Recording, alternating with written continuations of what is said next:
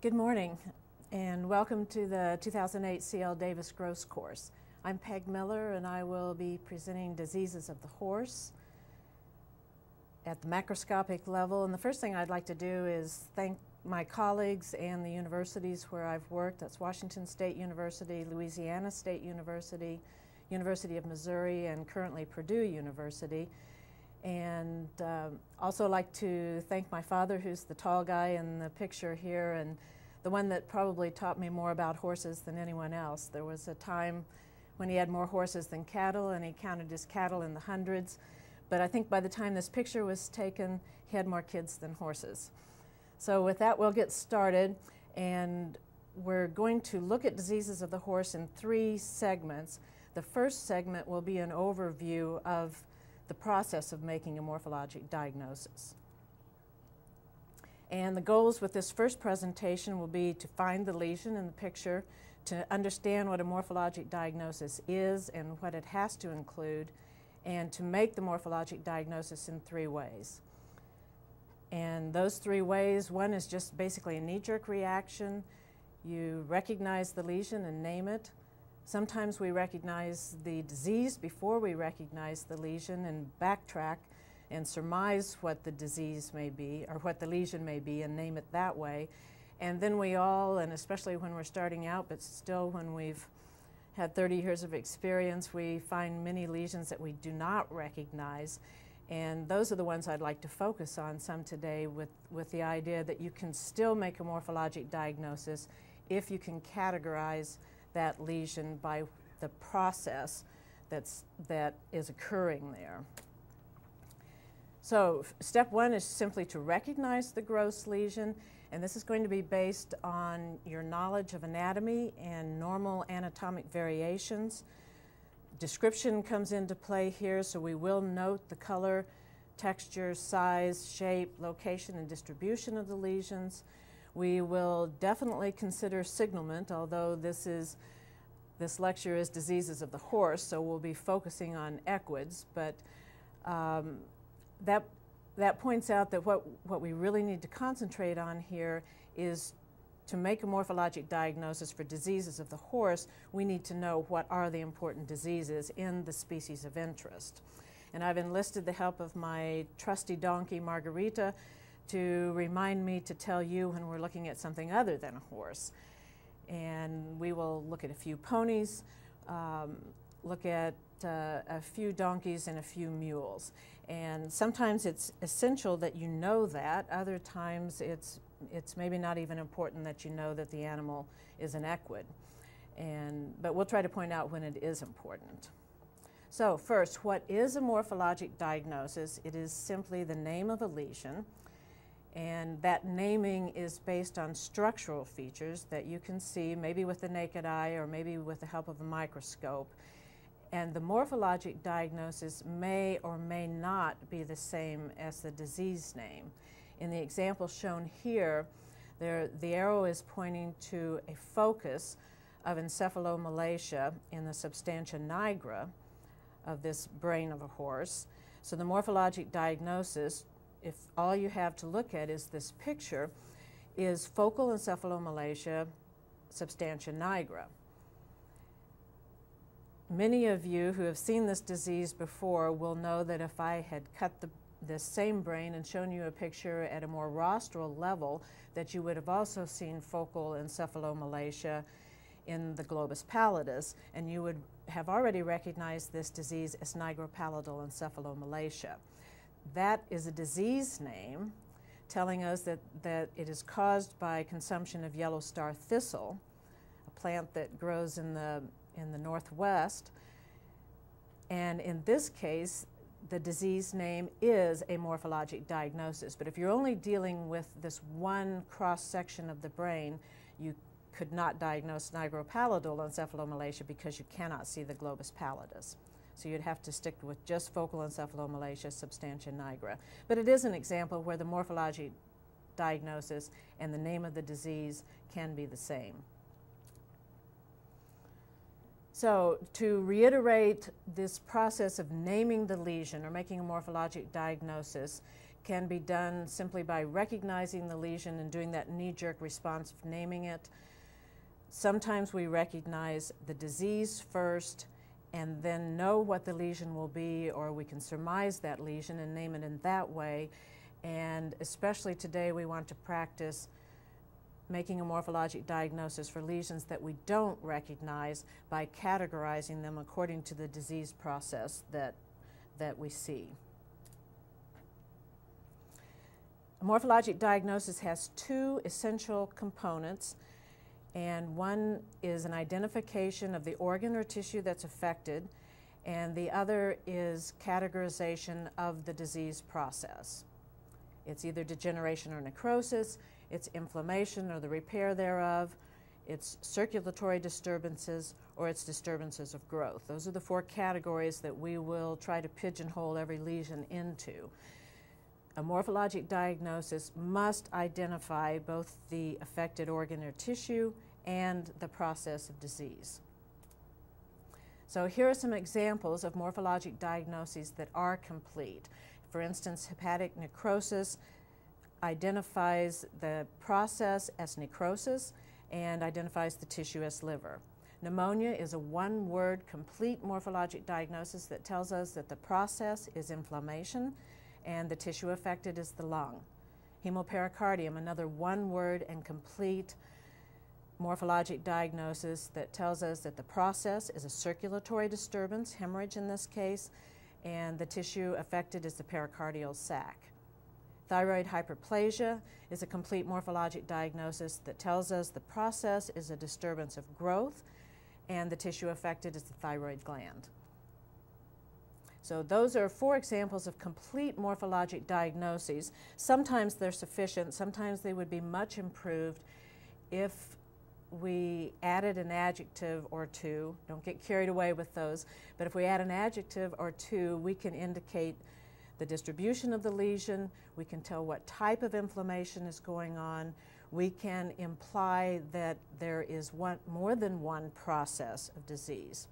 For example, back to our hepatic necrosis, that doesn't tell the reader of your morphologic diagnosis much, but if you add just one adjective, if you say multifocal hepatic necrosis, it gives that reader a very different impression than if you say centrilobular hepatic necrosis. So if we say multifocal, we are telling the reader that we suspect an infectious cause, an infectious disease.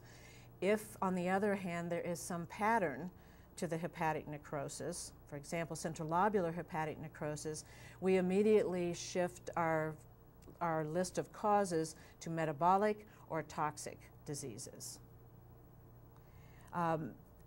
With our example of pneumonia being categorization as inflammation, that may tell someone we're probably thinking of an infectious cause, but it gives us a very long differential list. We can narrow that differential diagnosis considerably by adding one modifier to say what kind of inflammation it is, what kind of cells do we think are there. For instance, if we say granulomatous pneumonia, it will immediately shift the reader, the listener, to think of fungal causes or perhaps higher bacterial causes rather than viral causes. So it narrows the list of potential causes. And you'll very often find that it's difficult or impossible to pigeonhole a lesion into just one disease process.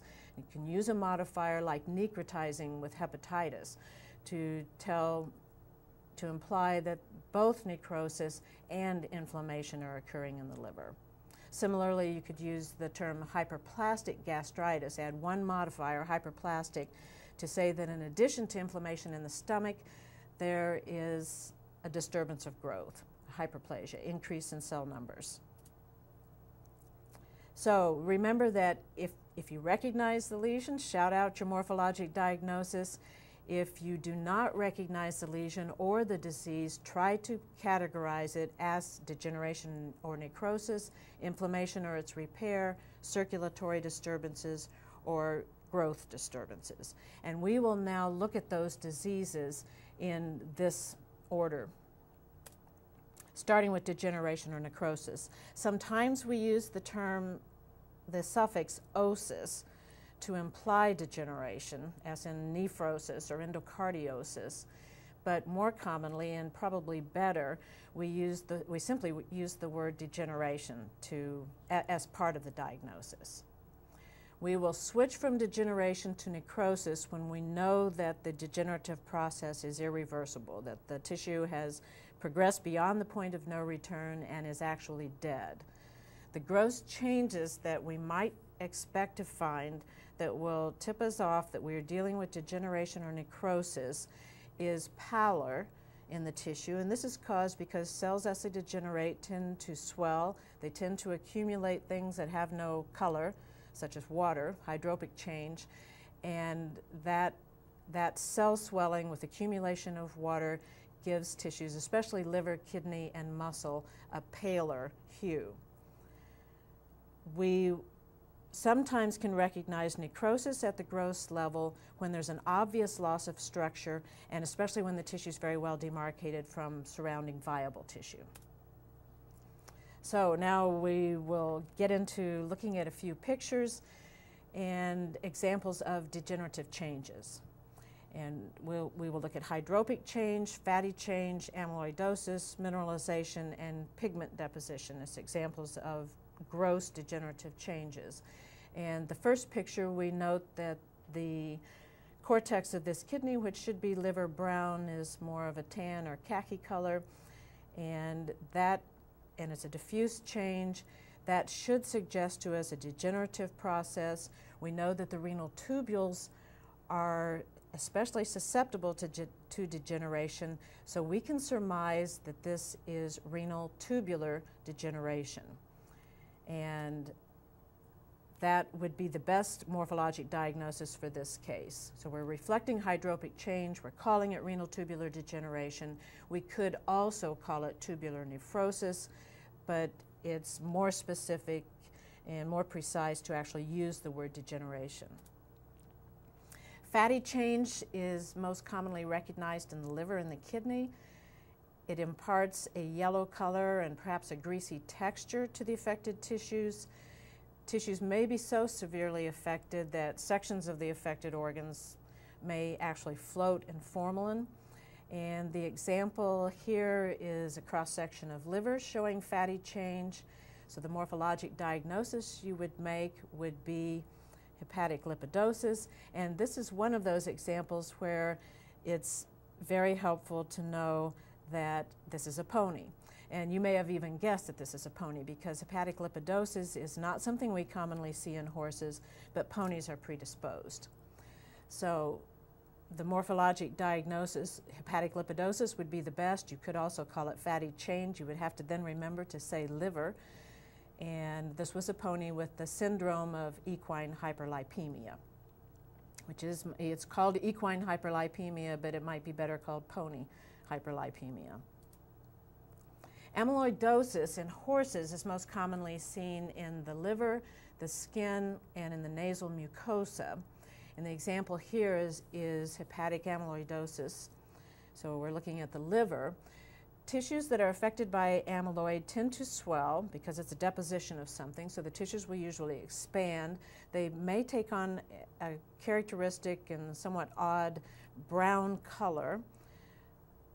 Of course, the liver is brown already, but the liver is usually red-brown, and the shade of amyloid you can see here where the liver has been sectioned is a little bit different shade than we might expect a normal horse's liver to be.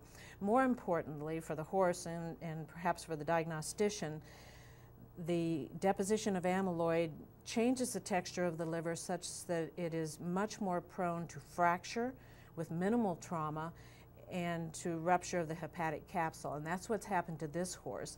You can appreciate in the picture that the liver is swollen with rounded edges.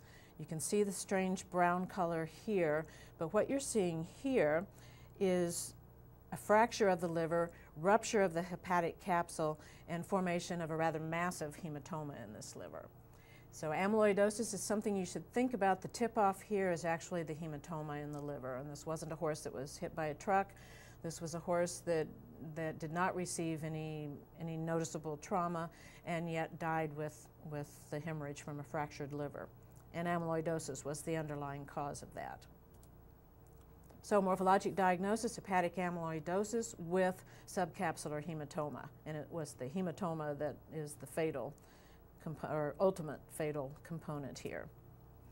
Calcification usually gets classified as a degenerative change. We recognize it grossly because it appears as white chalky deposits, and we are seeing it in this horse on the endocardium around the mitral valve.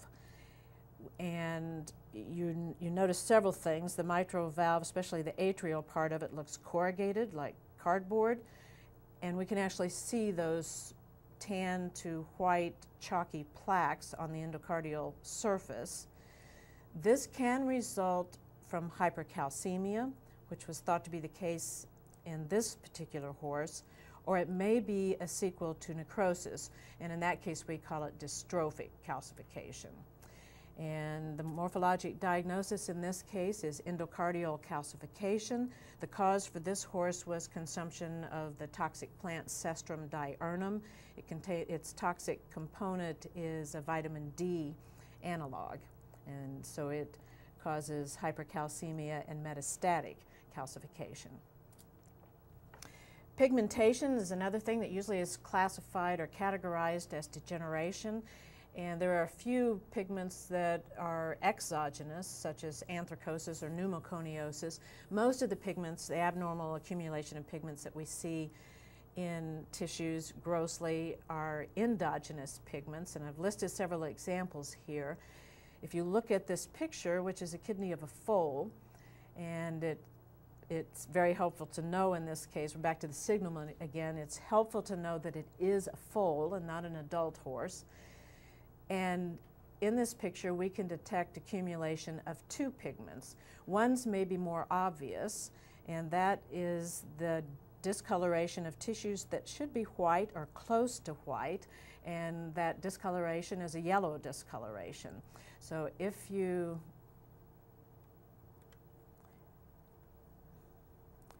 concentrate on the renal pelvis here, or the renal medulla, tissues which should be quite pale and close to white, they are instead yellow to orange, and that yellowish discoloration, we would make a morphologic diagnosis of icterus.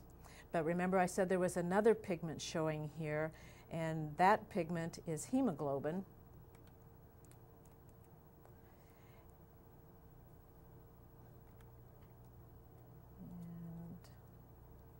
Having a little trouble getting my pointer to work.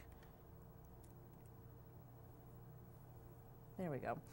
So you'll notice that the cortex is diffusely discolored. It should be liver brown. We're in a kidney, but a horse kidney should be the same color as a horse liver. And instead of liver brown, it's a color that often gets the name of gunmetal. It's a very characteristic name, I think, very good name.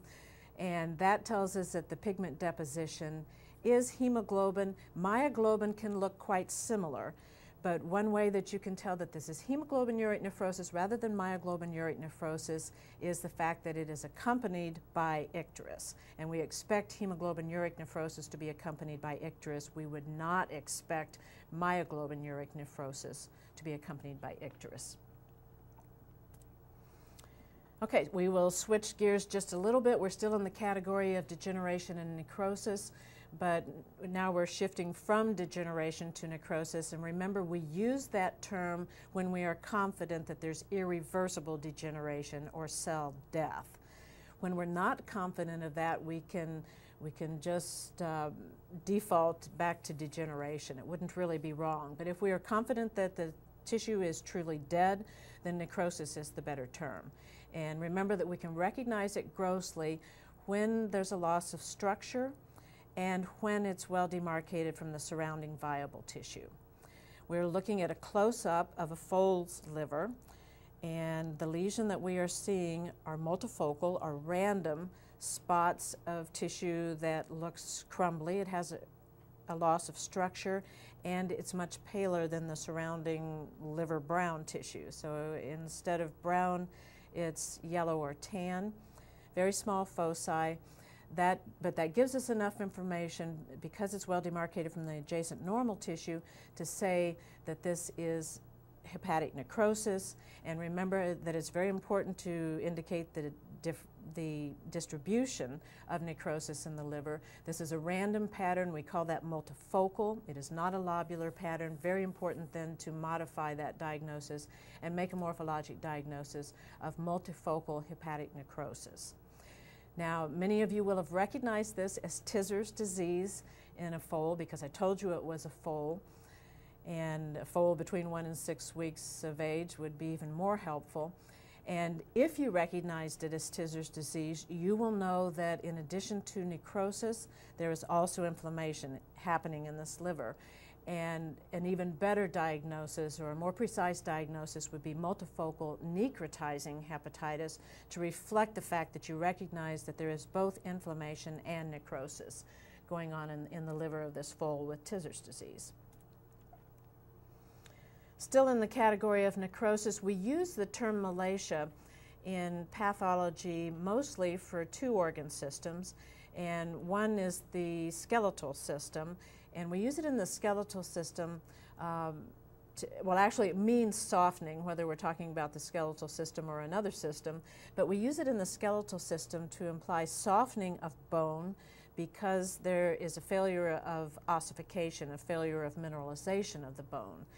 When we use it in the brain, or in the central nervous system, which is the other system where we frequently use the term malacia, we again mean softening, but we very specifically mean that the affected tissue, that the soft tissue is soft because it's dead.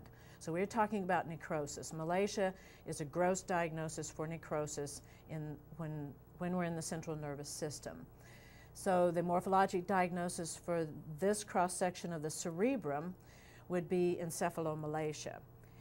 That tells us that it's softening and necrosis in the brain. It might be a little bit better to say it's cerebral encephalomalacia. In this case, it's both polio and leuco, so you wouldn't need to specify that. And the cause in this case was an accidental intracarotid or intra-arterial injection of phenylbutazone. Ulceration is another example of necrosis. It implies that there is necrosis and loss of epithelium, so we use it for epithelial surfaces.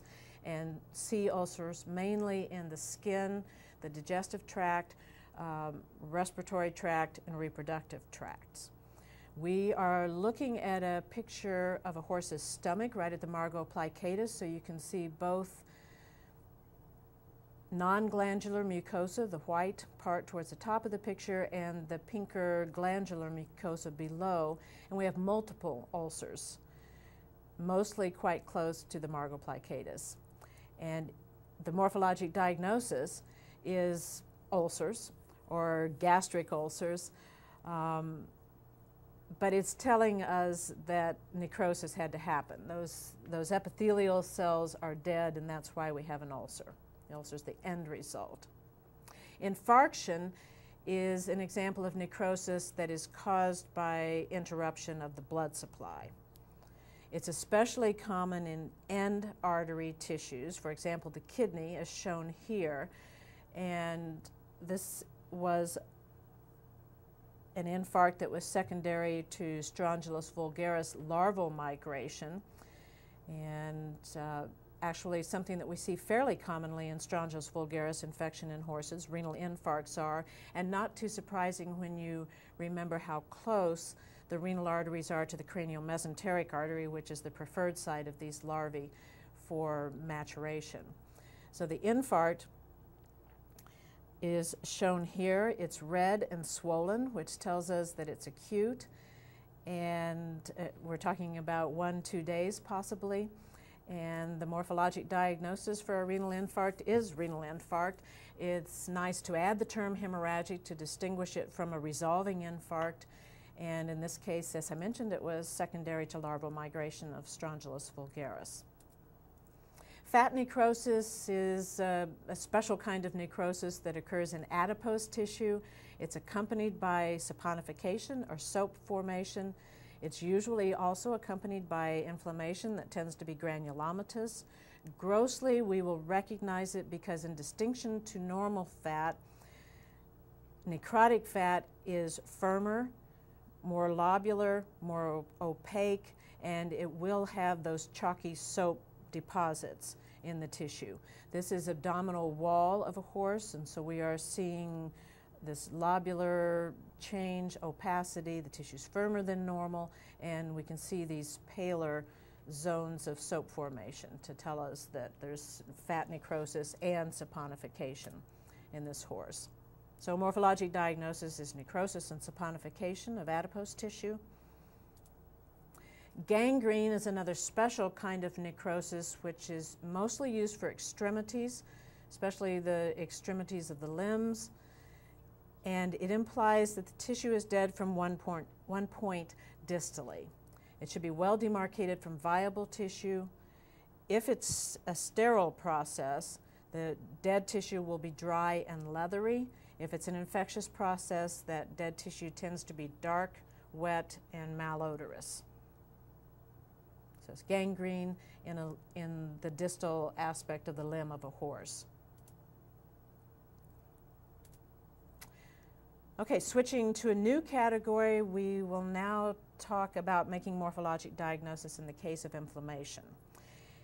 We can recognize inflammation when we see exudate, and we will try to look at an example of each of these types of exudate or of inflammation.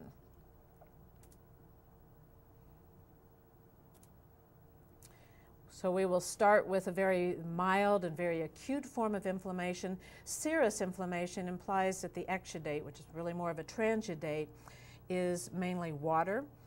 And we see this mainly in the conjunctiva and in nasal mucosa. And so it is a watery discharge, and the affected mucosa is usually pink or red, redder than it should be. And the picture is showing serous conjunctivitis in a horse that had anterior uveitis. So anterior uveitis was its disease or its important lesion, but we can't see that with this picture. What we are seeing is just a wetting of the conjunctiva, pinkening of the conjunctiva, and wetting of the hairs around the eyelid. Fibrinous inflammation is a very common thing to find at necropsy. It's easiest to see on surfaces, mucosal or serosal surfaces, and it appears, if it's uncomplicated, if it's just fibrin or mainly fibrin, it appears as a gray or tan, shaggy exudate. It's very commonly accompanied by other blood components, and if there are many neutrophils in the exudate, in addition to the fibrin, the exudate will take on a yellow color, as shown here, and then we will combine both terms, the fibrino to mean that it's fibrinous inflammation, but purulent to indicate that there are a lot of neutrophils in it. So the abdomen here is a case of fibrinopurulent peritonitis in a foal, and Salmonella typhimurium was the cause in this case. If fibrinous exudate is accompanied by a lot of red blood cells, indicating greater damage to the vessels, then we could combine the prefix fibrino with the suffix hemorrhagic.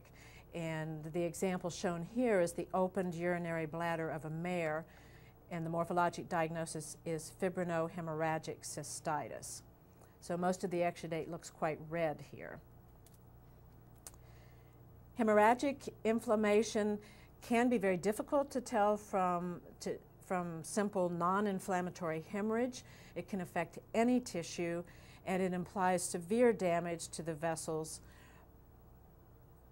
so that there is major hemorrhage and not just leakage of white blood cells and fibrin. And hemorrhagic inflammation is shown in the intestine here. The morphologic diagnosis would be hemorrhagic enteritis. Catarrhal inflammation, we use the term catarrhal to imply that the inflammation is characterized by abundant mucus. So it happens in tissues that are lined by mucosa respiratory tract, digestive tract, and the reproductive tract mainly. And we often use the term muco to combine that with other descriptors. For instance, in this case, we are looking at the tracheal bifurcation and the lungs of a horse that had pulmonary granular cell tumor, but the lesion we're trying to depict here is the accumulation of yellow mucoid exudate. If it's that yellow, we should assume that there are a lot of neutrophils there, and so we can combine that and say mucopurulent bronchitis, or tracheobronchitis might be even better. The culprit in this case is the granular cell tumor, and portions of that tumor are shown here, partially obstructing that bronchus, and that's the reason for the excessive accumulation of mucopurulent exudate. We use the terms purulent or suppurative to imply that the exudate contains numerous neutrophils. It usually will be some shade of yellow, and again, as we've pointed out with previous examples, we may combine the term suppurative or purulent with prefixes like muco or fibrino to indicate other components of the exudate. This is a foal that had strangles, Streptococcus equi infection, and this is a postmortem lancing of an abscessed lymph node. So the best morphologic diagnosis for this would be purulent lymphadenitis. Other terms that imply purulent inflammation include cellulitis. We use that for purulent or suppurative inflammation of connective tissue. It's shown at the top in a dehiscent wound of a horse. Pustule is a term that means a small, discrete aggregate of pus. Abscesses, as shown in the bottom picture, are larger accumulations of pus, and they are encapsulated by fibrous connective tissue. So we're looking at abscesses in the lung of a horse that had strep equi infection. Empyema is a term that we use to mean purulent inflammation that fills cavities. For example, guttural pouch empyema. We also very often will use the prefix pyo, meaning pus, followed by identification of the cavity that's filled, as in pyothorax or pyometra. Granulomatous inflammation, the term granulomatous implies that the exudate contains a lot of epithelioid macrophages with varying degree of organization into discrete granulomas. If there's a lot of organization, you may appreciate a nodular appearance to the affected tissue, and those nodules may be anywhere from microscopic, something we only see with the microscope, or they may be a few millimeters in diameter, as shown in this case of granulomatous pneumonia, or they may be fist-sized. So they can vary a lot in their size. And as I mentioned, we're looking at a cross-section of lung with 1 or 2 millimeter nodules of yellow to tan granulomatous inflammation. And granulomatous pneumonia is the best morphologic diagnosis. The cause in this case, or the etiologic diagnosis in this case, was pulmonary aspergillosis. The repair of inflammation or necrosis is usually done by 2 processes, and the earlier process is granulation tissue. That's a proliferation of both fibroblasts and endothelial cells with neovascularization. It's especially common beneath ulcers. So we're looking at an example of granulation tissue over the knee in a horse, and the horse is especially good at making granulation tissue to the extent that it simulates a tumor. And the tumor that it would simulate in this example would be sarcoid, which could also look quite like this and is covered by granulation tissue. So grossly, it appears as red granular tissue that bleeds easily, and it can be quite exuberant in the horse. We use the term proud flesh sometimes when it takes on this tumor-like appearance, and can be very difficult to cure by surgical excision because it grows back. The later stage of repair is fibrosis or scar formation. So at this point, there's less vascularity to the fibrous tissue, less cellularity, so the fibroblasts become quiescent and fewer in number, but fibrosis is more or less a permanent lesion, and the end stage result is a scar. The example we're showing at the bottom picture is a horse with chronic laminitis, and there is a thick band of white fibrous connective tissue between the hoof wall and the third phalanx. Switching categories, again, leaving inflammation, we're moving into circulatory disturbances. We will look at hyperemia, at congestion, edema, dehydration, hemorrhage, ischemia, and thrombosis. Hyperemia and congestion we'll look at together. Hyperemia is an active process, so we almost never diagnose it at necropsy when there's no activity anymore. We diagnose congestion very commonly, and so commonly that it doesn't provide a lot of diagnostic assistance. But congestion, as you might expect, will redden and darken the tissue. In the lung, it's often accompanied by edema. It also tends to expand tissues. So you'll notice that in this example of pulmonary congestion in a horse, that in addition to most of the lung, this part of the lung specifically being darker than it should be, there's somewhat more normally colored lung in the cranial lobe. So the lung is not only darker, but you can also appreciate that it's expanded. And the way you can tell that is not only does it fill the thoracic cavity, but you can also see the rib imprints where the ribs have compressed the lung and the palar tissue in between the rib imprints. So the lung was actually compressed or smashed against the ribs, and that's why we get that appearance. Edema is a little less common, so more helpful diagnostically. It appears in many forms. It can fill body cavities, so simply cavities full of water. Examples: hydrothorax, hydropericardium, ascites. Or it can expand tissues, where we're talking about interstitial edema.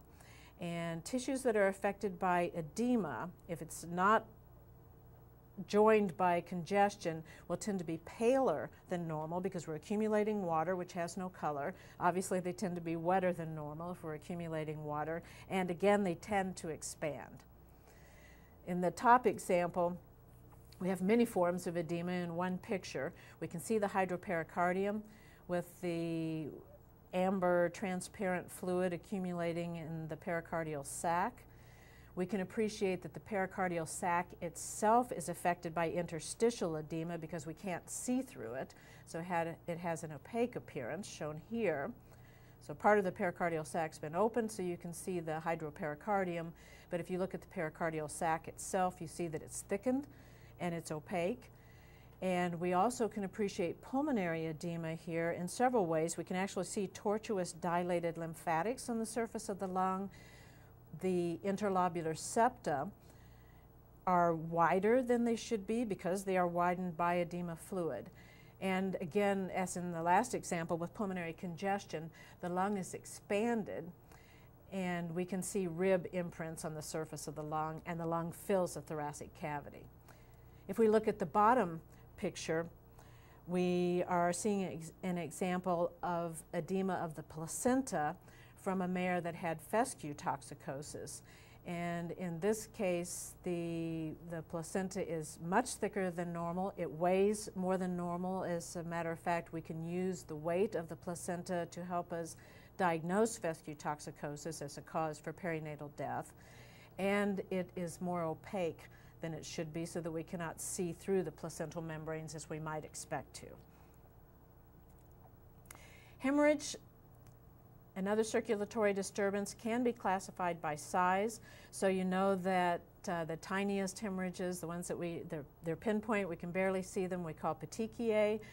If they're a little bit larger, a few millimeters, maybe a centimeter in diameter, we'll call those ecchymoses. And the picture of the horse's lung here, this was a horse with endotoxemia, shows examples of both petechia and ecchymotic hemorrhage. If hemorrhage becomes more extensive, we can use the term suffusive, and that's shown around the joint of this foal that was traumatized. and suffers suffusive periarticular hemorrhage and edema around that traumatized joint. Hemorrhage may also fill body cavities. So examples would be hemothorax, hemoperitoneum, or it may form a mass. In the example on the left, we are looking at hemopericardium, and the hemorrhage is filling the pericardial sac, which has not been opened, but you can see the black discoloration that tells us that there is very unoxygenated blood filling that pericardial sac. You can also see the hemorrhage dissecting along the thoracic aorta here, a more suffusive hemorrhage. And the example in this spleen picture on the right are several hematomas that have formed in the spleen of this horse. And the largest one is shown here. This one is actually ruptured. So when hemorrhage forms a mass that looks like a tumor, we call that a hematoma. So splenic hematoma would be the morphologic diagnosis for that case. Thrombosis means that we have intravascular coagulation. This may happen in vessels or it may happen inside the heart. We can tell it from a postmortem clot because it tends to be paler, it has a roughened surface, and especially on cross-section, it should have a variegated appearance. It may or may not result in infarction depending on the tissue. We're looking at an example in lung of pulmonary arterial thrombosis, and remember that the lung has a dual blood supply, so the lung may often develop rather severe and extensive pulmonary arterial thrombosis, but because of the bronchial arteries, there may be no infarction. Switching categories to our last classification, we will talk about disturbances of growth and look at examples of anomalies, hypoplasia, atrophy, so a couple of things that make tissues too small or organs too small, and several things that make organs too big, hyperplasia, hypertrophy, and neoplasia. And the anomaly in that foal we'll actually look at again, but you can tell by his domed head that he probably suffers from hydrocephalus. So anomalies, if we use the term anomaly, which we would not use as a morphologic diagnosis, but when we are categorizing something as an anomaly, we mean that there was abnormal fetal development. We are talking about lesions that are present at birth. And the example shown here is the mouth of a horse, and the lesion is, the name of the lesion is cleft palate. That's a good morphologic diagnosis. You could also use the term palatoschisis, but either one would be correct. Hypoplasia means that there is a failure of an organ or tissue to develop to ever reach its normal size and formation. And the end result is miniaturization. And it is important to distinguish it from atrophies. In some tissues that can be difficult to do.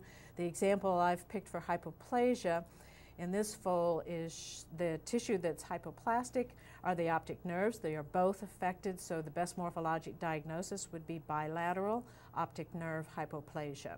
The hemorrhage shown in this picture is artifactual because the ophthalmologists, and ophthalmologists like to do this, by the way, remove the eyes before the necropsy. So they cause immediately after the death of the animal, but early enough that they could still cause some hemorrhage at that point. So what we're trying to show is that the optic nerves are about 1/4 the size that they should be. Atrophy means that the organ or tissue is too small, but it implies that it was at one time well formed, and the smallness is the result of shrinkage. It's commonly observed in all species in lymphoid tissue, especially the thymus, in adipose tissue as part of emaciation, cachexia, and in skeletal muscle, especially from either disuse or denervation. And the example we're showing with this horse is skeletal muscle is what's affected. The morphologic diagnosis would be muscular atrophy, and the disease that this horse had was equine motor neuron disease. Hyperplasia implies that the tissue or the organ is larger than it should be, and it implies that that increase in size is due to increased numbers of cells. So it's especially common in tissues that are capable of cell division, or especially capable of cell division, such as any gland, skin, lymphoid tissue. Enteric tract is another possibility. And the example we're showing here, hesitate to even call this a lesion, but this is an example of lymphoid hyperplasia in the oropharynx. And it's a horse, and I probably don't even need to tell you that it's an approximately a yearling horse. This is a very common and arguably normal finding in horses when they are dealing with vaccines and dealing with their first exposures to a variety of infectious agents. Their lymphoid tissue should respond in this way, and it does rather faithfully. And this is a finding that we expect in any animal of this age, around a year of age. So the diagnosis would be lymphoid hyperplasia. Hypertrophy means that the organ or tissue increases in size because the cells increase in size, rather than that the cells are increasing in number. And it's most obvious in tissues that are incapable of cell division, such as the myocardium, to a great extent, such as skeletal muscle. And the example we're showing here is muscular hypertrophy in the distal esophagus of a horse.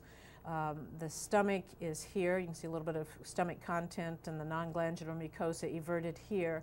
But the tissue of interest is the esophagus, and it's been cut here, and you can see the cross-section here. Very thickened muscular wall, very narrowed lumen. This is an idiopathic disease in horses. We don't quite know why it happens, but the morphologic diagnosis would be esophageal to identify the tissue and muscular hypertrophy to identify the process. Neoplasia, last category of disturbances of growth. The morphologic diagnosis for a tumor, for a neoplastic process, is simply the name of the tumor. And of course there's instances when you cannot do that at the macroscopic level, when you cannot guess what the tumor is. But if you can, then you simply name the tumor. And in the example we're showing here, you see that there are many tumors, and that these tumors are distributed over serosal surfaces in the abdominal cavity and in the pleural cavity. And the tumor that would be most likely to do that, to have that appearance, would be mesothelioma. Don't forget that if you're naming a tumor, and the name of the tumor does not tell you what tissue or organ is involved, that you need to include that in a morphologic diagnosis to make it complete. So in this case, we might say pleural and peritoneal mesothelioma. So in summary, the morphologic diagnosis, the process of making a morphologic diagnosis is simply naming a lesion. You only have to detect the lesion, to find the lesion, then you call it by its name if you recognize it, and if you don't recognize it, you try to categorize it by the disease process. And in the subsequent couple of lectures, we will try to practice the morphologic diagnosis from a systemic approach by the body system. Welcome back to Diseases of the Horse. In these last two sessions, we are going to look at diseases of the horse with the diseases arranged by the body system that's affected. And we will start with the musculoskeletal system and proceed through the remaining systems. In this first slide, remembering that it's identified for you as musculoskeletal system, what you're seeing is the thoracic and abdominal cavity of a horse, and specifically, and you're searching frantically, I'm sure, for something that has to do with the musculoskeletal system, and here it is we're in the muscular system actually. This is the diaphragm of this horse in its normal position, but herniated through this diaphragm is a good portion of the spleen, a good portion of the large colon, and they're not herniated, but there is also abundant hemorrhage in the thoracic cavity, so we could make a morphologic diagnosis of hemothorax as well. But the pertinent or the important morphologic diagnosis in this case is diaphragmatic hernia. and the cause would be trauma or anything that would cause a sudden increase in abdominal pressure. Second slide, in the musculoskeletal system, we are looking at a cross-section of epaxial skeletal musculature, and the abnormality is that instead of all the muscle looking muscle-colored, in other words, red-brown, we have patchy areas of tan pallor in the muscle, and that, remember, the pallor should clue us into the fact that we are dealing with a degeneration. The process is degeneration. A good morphologic diagnosis for this case would be rhabdomyolysis. It's also the name of the disease or the name of the condition. Or we could simply use the terms degeneration and necrosis and then identify the tissue as skeletal muscle. In the pathogenesis in this case, there are different approaches that you could take, but one logical approach would be that this began with carbohydrate loading during rest, followed by exertion, leading to lactic acidosis, and in other words, this is the Monday morning disease of horses. If you were asked to name an associated lesion that we often see with rhabdomyolysis or necrosis and degeneration of the skeletal muscle, a couple of examples would be myoglobinuric nephrosis, reflecting the necrosis of the skeletal muscle, and polysaccharide storage myopathy is a lesion in the skeletal muscle that is often seen in horses with rhabdomyolysis. Third slide for the musculoskeletal system is a cross-section through the supraspinous bursa, shown here, and the nuchal ligament shown here, subcutis at the top, and the lesion is in the supraspinous bursa. We're seeing granulomatous inflammation with chalky white deposits of calcium. A good morphologic diagnosis would be granulomatous supraspinous bursitis. Causes to consider, we actually think that trauma may be the initiating event in most of these cases, but infectious agents that could also be here, one would be the nematode, Onchocerca cervicalis. That's where the adults live, and they may contribute to some of these lesions. If we had a more suppurative appearance to the lesion or fistulation, and if we were in the withers in particular, we might also think of Brucella abortus. Musculoskeletal system, we're now moving into the skeletal part of the system, and in this fourth picture we are looking at a sagittal section of the head of a horse. It's a young horse. It's a horse that's just entered into training, and we might have guessed from the picture that it is a young horse because what the lesion is a fracture, and it has formed at the site of sutures in the basilar skull in the basilar bones of the skull. And the morphologic diagnosis in this case would be basisphenoid fracture. And we know that this is a lesion that does occur in young horses, usually at about the time they go into training. They're poorly trained at this point, not well halter broken. They rear up, they fall over backwards, they hit the top of their head, but where their fractures are more likely to occur is in the basilar bones of the skull. So basisphenoid fracture. Slide 5 is a cross-section through the muzzle. Again, this is a young horse, about a yearling, and or I think actually it was a weanling foal, so a little bit younger than a year. And the very obvious lesion is that there is a huge mass centered on one side of the mandible of this weanling foal.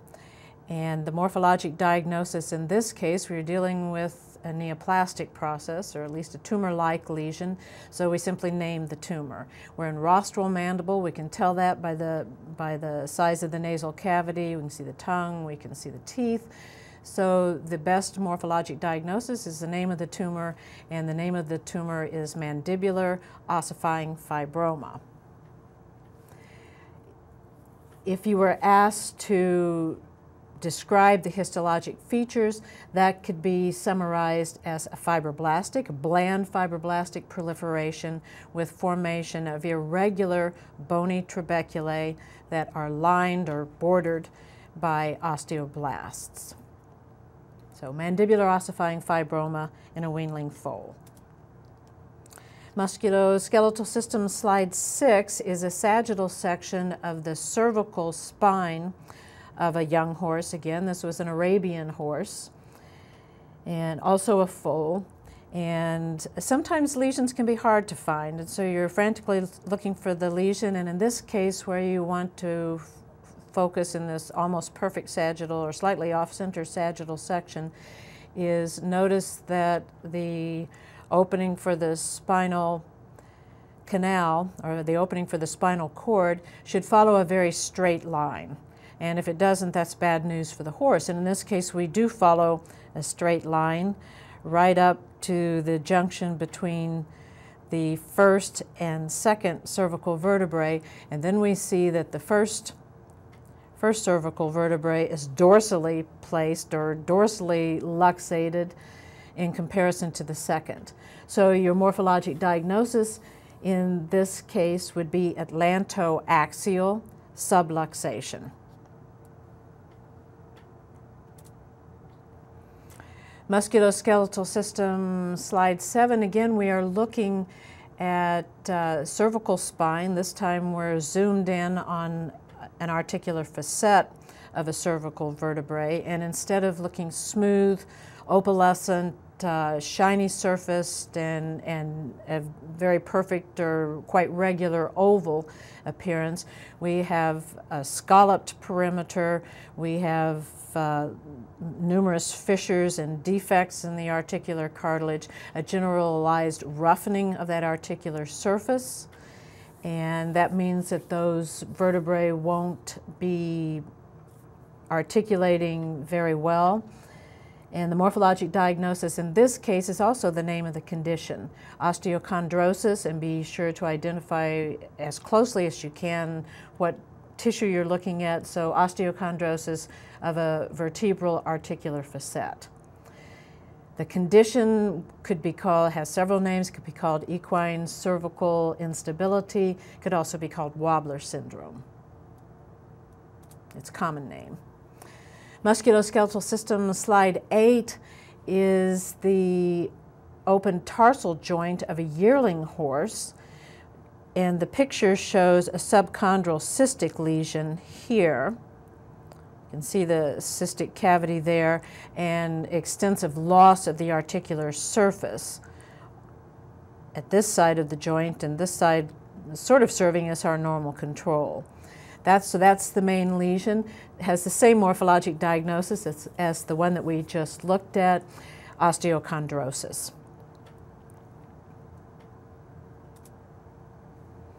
Slide 9, still in the musculoskeletal system, is another foal. This time we're looking at a longitudinal section through the fetlock, and what we see is an area of lysis and separative inflammation that is centered around the physis, or the growth plate. And the morphologic diagnosis in this case is suppurative and or necrotizing osteomyelitis. And the cause in this case was Salmonella typhimurium. There are other causes that it could be, but that's certainly one to consider and was the actual cause in this particular case of osteomyelitis in a foal. This is a different foal with all 4 fetlock joints opened, and we're looking, the hooves are sitting on the floor and we're looking down from above. All 4 joints have the same lesion. And again, we have extensive loss of articular cartilage, but we also have abundant suppurative or purulent exudate. We have involvement of the joint capsule, the synovial membrane, the articular surfaces. So the best morphologic diagnosis for this lesion would be arthritis, because it's not just the synovial membrane, but it's also the articular surfaces and even into the bone of those joints.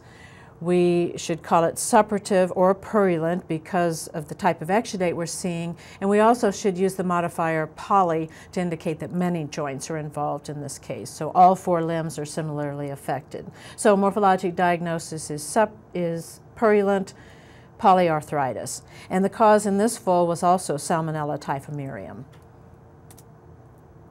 Switching systems now to the nervous system, the first slide shows the head of this foal, and this was a Belgian foal that was delivered by cesarean section.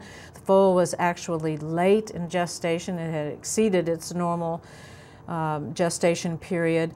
This is the head of the foal that shows the domed appearance to the skull and is giving us a very strong clue as to what morphologic diagnosis we will encounter. And this is the opened skull of this foal. And when the skull was opened, the brain was like a big balloon, but when the skull was opened, the water, in this case of hydrocephalus, escaped and the brain collapsed onto the floor of the cranial vault.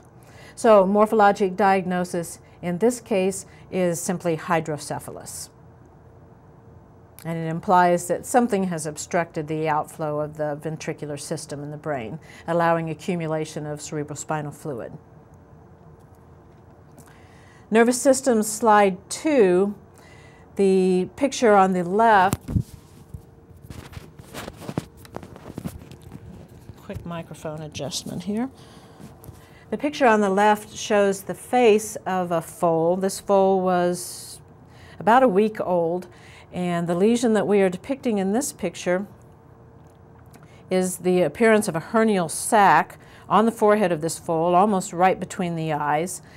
And the foal was diagnosed with a meningoencephalocele by the clinicians and euthanized. At necropsy, the head has been sagittally sectioned just off center of that hernial sac. So the hernial sac is about here. And if we look at the cranial vault in this case, we see a fairly normal brain stem right up into the midbrain. We see a rather normal in size and shape cerebellum. What we don't see is very much cerebrum at all, and what little we do see is pushing up and actually herniated into that hernial sac.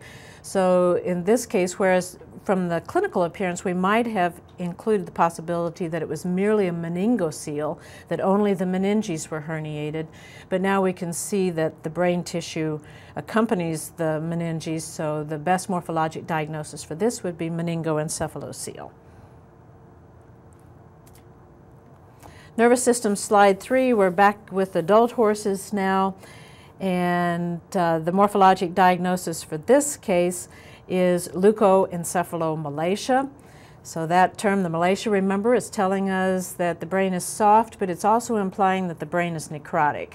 We can add the modifier leuko, very appropriate in this case, to mean that the necrosis of tissue is in the white matter of the brain, not in the gray matter. So the gray matter is spared, the white matter is affected by necrosis. And we see that grossly as a swelling of the white matter, a yellowing of the white matter, so white matter should be white, and here we have yellowing of the white matter. Those are good clues. In some places it's progressed to liquefactive necrosis and we have a loss of structure. So that's telling us it's encephalomalacia, and we can see quite a bit of normal gray matter, even in the areas where the white matter is quite discolored. So we know it's sparing the gray matter, and the best morphologic diagnosis is leukoencephalomalacia.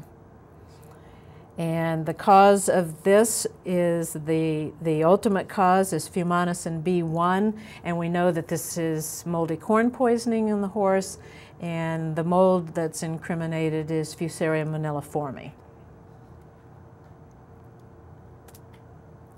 Nervous system, slide 4. This is a sagittal section of the head of a yearling horse, and the several lesions to see actually. The main lesion here is a cerebral abscess, And this is shown here on sagittal section. And remember, we said that an abscess is a good-sized accumulation of pus, so the pus is easy to see. A lot of it was lost in the bandsaw, but it's still easy to see. There is yellow purulent exudate in this abscess, quite liquid. And importantly, the abscess has a wall. But there is another lesion here, and we see where the tentorium tucks down between the cerebellum and the cerebrum. We see that a portion of the cerebrum has herniated caudally just under the tentorium cerebelli and is compressing the cerebellum. And that may have been almost a worse problem for the horse than the actual formation of the abscess. So morphologic diagnosis is cerebral abscess.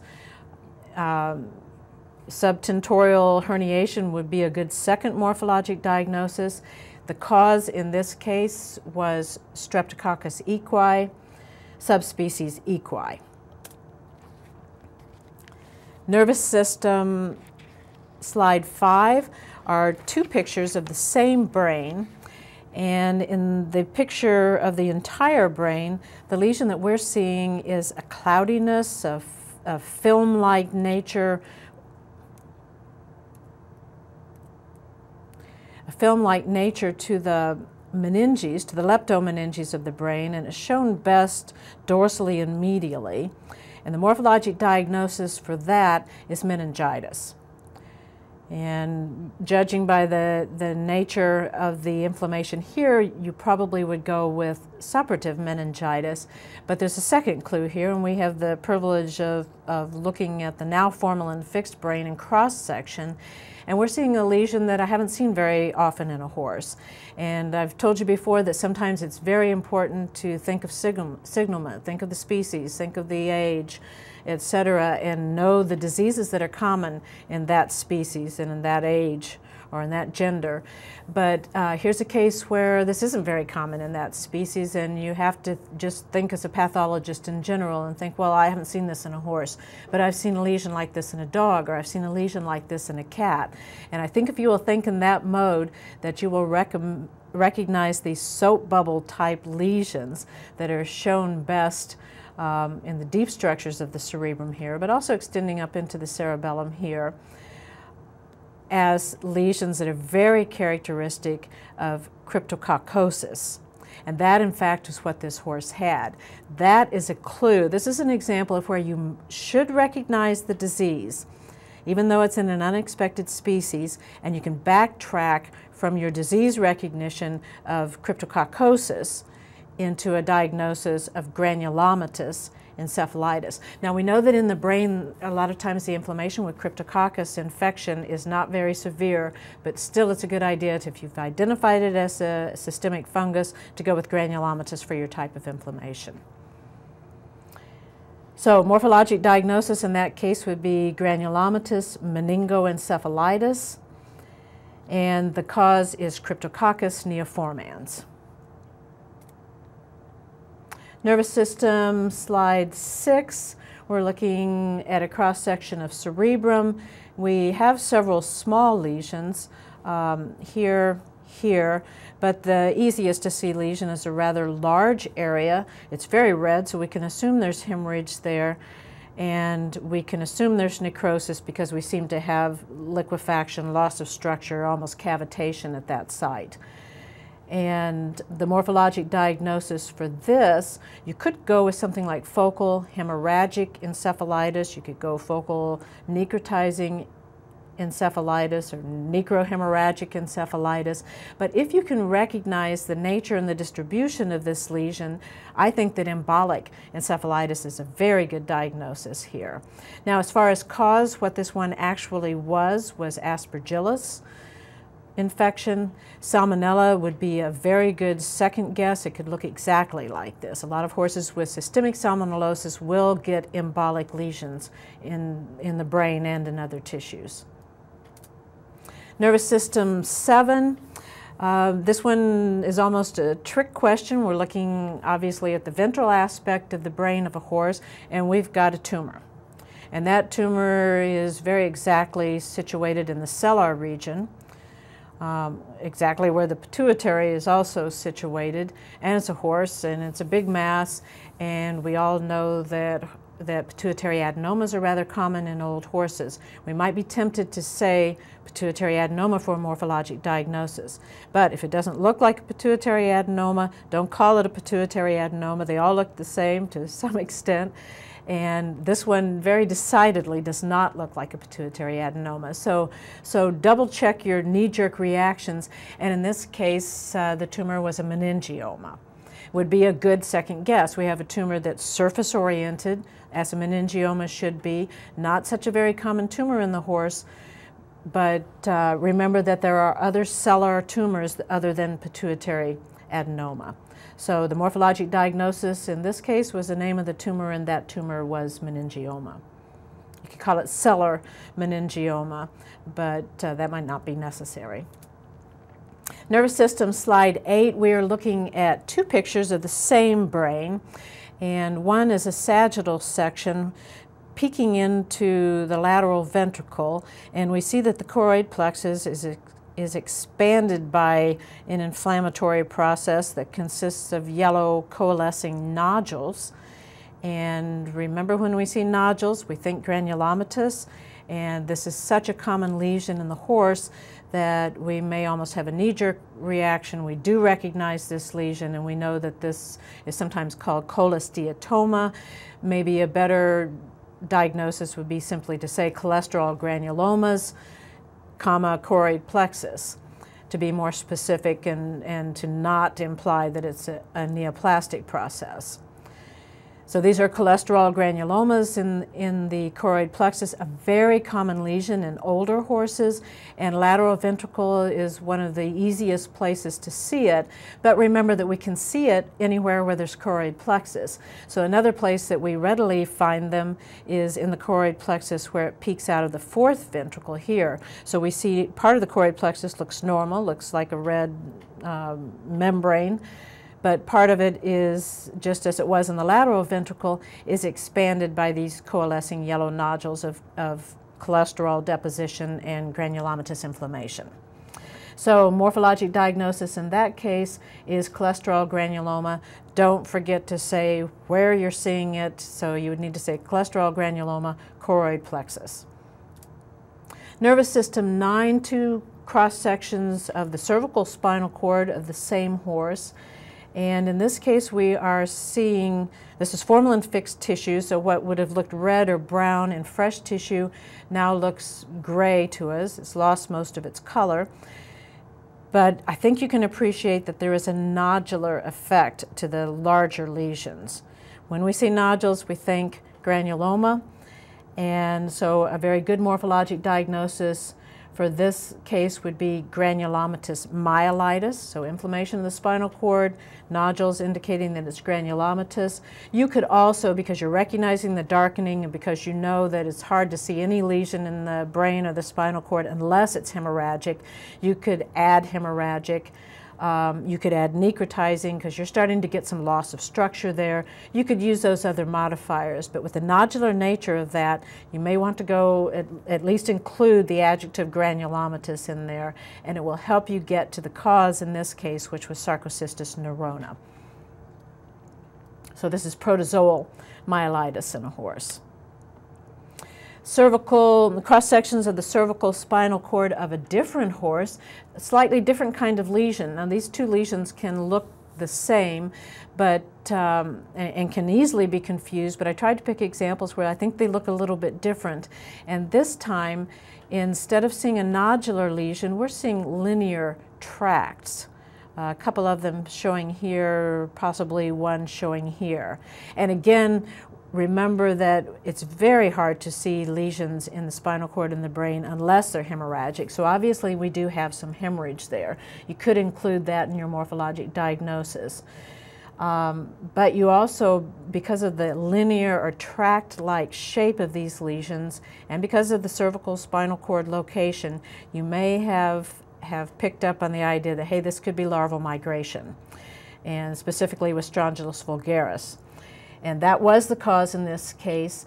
And if you've recognized that, then you might want to be brave and call this an eosinophilic myelitis or hemorrhagic and eosinophilic myelitis. And the eosinophilic then indicating that you've recognized this as a larval migrans lesion. Nervous system, slide 11. These are actually two different horses. And the first picture will, I think, give you a better chance to identify what cavity we're peering into. So in this picture in the upper left corner, you can see the occipital condyles, and that helps you to figure out that we're looking at the bottom of the head of a horse, or sort of the back of the head of the horse, and that these big cavities here just below the occipital condyles are the guttural pouches of the horse. And you can actually see the lesion. These two different horses have the same lesion. Here's the lesion. And this is a lesion that Phil Johnson at the University of Missouri actually was with me when I was doing this necropsy, and he said pathognomonic for strangles. So it's telling us the cause. This lesion is one of those rare lesions that's close to pathognomonic. It's telling us that the cause of this lesion is Streptococcus equi, subspecies equi. And the name of this lesion, what the clinicians call it, is chondroid. So it's a guttural pouch chondroid. You could use that as a morphologic diagnosis with the idea that a morphologic diagnosis is simply the naming of a lesion. Or you could sort of backtrack and make a more logical morphologic diagnosis based on what you're seeing and the fact that you know that this is a strangles lesion, and go with something like suppurative or chronic suppurative ingluvitis. Ingluvitis meaning that it's inflammation of the guttural pouch. Nervous system 12, we're looking again at a sagittal section of a horse's head. You're frantically searching for the lesion, and at last you found it. And we're again peering into a guttural pouch. This one looks different. It doesn't have a chondroid, so it's not that kind of strangles, and it's not pus-filled. It's not a guttural pouch empyema. There's too much organization of this exudate, and we do have the hint here that we're dealing with granulomatous inflammation. And if you're in the guttural pouch and you're dealing with fibrinonecrotic or granulomatous inflammation, think of fungus, think specifically of aspergillus, and that was the cause in this case. So your etiologic diagnosis would be guttural pouch aspergillosis, and the best morphologic diagnosis, I think, would be either fibrinonecrotic or granulomatous ingluvitis. Nervous system 13, we're switching gears just a little bit and leaving the nervous system per se and shifting into special senses and looking at a couple of eyes. They're actually from the same horse, but it's the right and the left eye. But both eyes had the same disease. And this is a fairly common lesion in the horse. And you'll notice that much of this horse's face is white, and that specifically his eyelids are white, are unpigmented, and in this lesion the cornea looks relatively normal, no pigment in the iris, so it's a blue-eyed horse, and no pigment in the eyelid, and we have an ulcerative lesion in that eyelid. And this is a tumor that could be a little bit tough to diagnose if you didn't know it was so common in the horse. There's not much bulk to this mass here, but if you're dealing with an ulceration, older horse, unpigmented eyelid, most of you are going to leap to the conclusion that it's a squamous cell carcinoma. And we know it is a tumor that often tends to grow down into the tissue rather than projecting up, and oftentimes does not make a huge mass.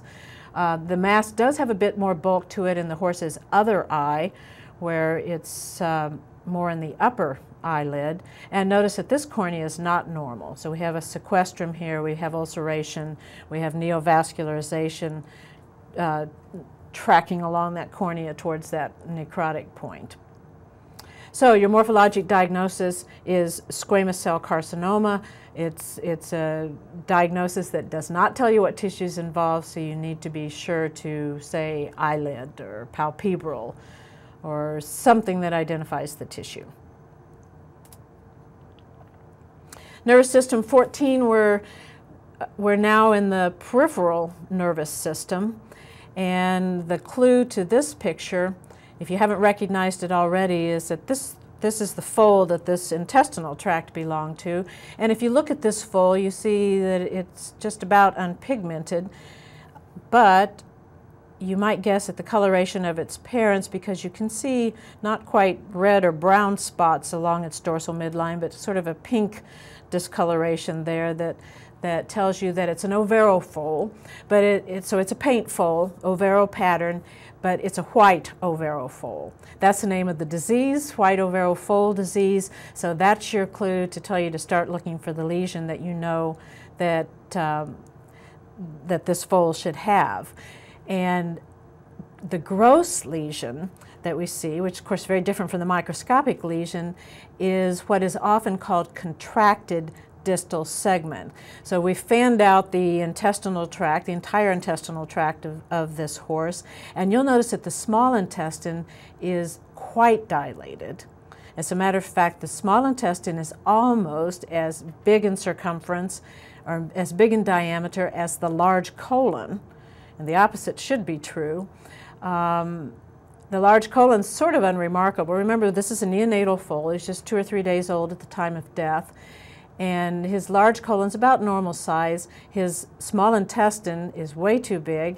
And his small colon, which should be smaller than the large colon, but it shouldn't be this small. And that's the main lesion that you're seeing macroscopically. We call that contracted distal segment. But the real morphologic diagnosis here, the one that you're assuming should be present, is aganglionosis. So if you were asked to name the condition in this case, you could call it intestinal aganglionosis. And the histologic features then are a complete lack of submucosal and myenteric ganglia in the large intestine. And if you were asked to name the cause, we now know that this is caused by a mutation in the endothelin B receptor gene that does not allow the neurons to migrate from the neural crest to their sites in the peripheral nervous system. And the name of this disease, as we've also mentioned, is the lethal white ovaro syndrome or lethal white foal syndrome. So intestinal aganglionosis. And we're switching systems again to the integumentary system, to the skin. The first two pictures are two different foals. They were weanling foals, and this weanling yearling is about the age when we see this disease. It's not a very important disease, but a relatively common disease. So if we see it at necropsy, we are usually seeing it as an incidental finding. These foals don't die from this disease, they die from something else, and we occasionally will see this disease.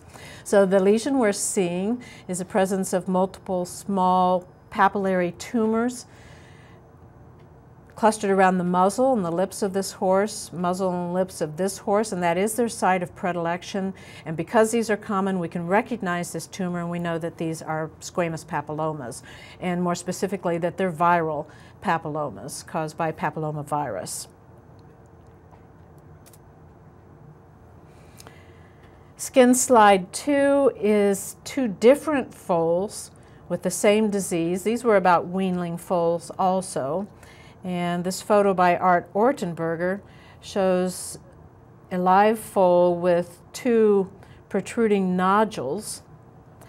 That the clinical differential diagnosis for those was either hemangioma or possibly melanoma, partly because these had been present, if not at birth, at least during the neonatal period.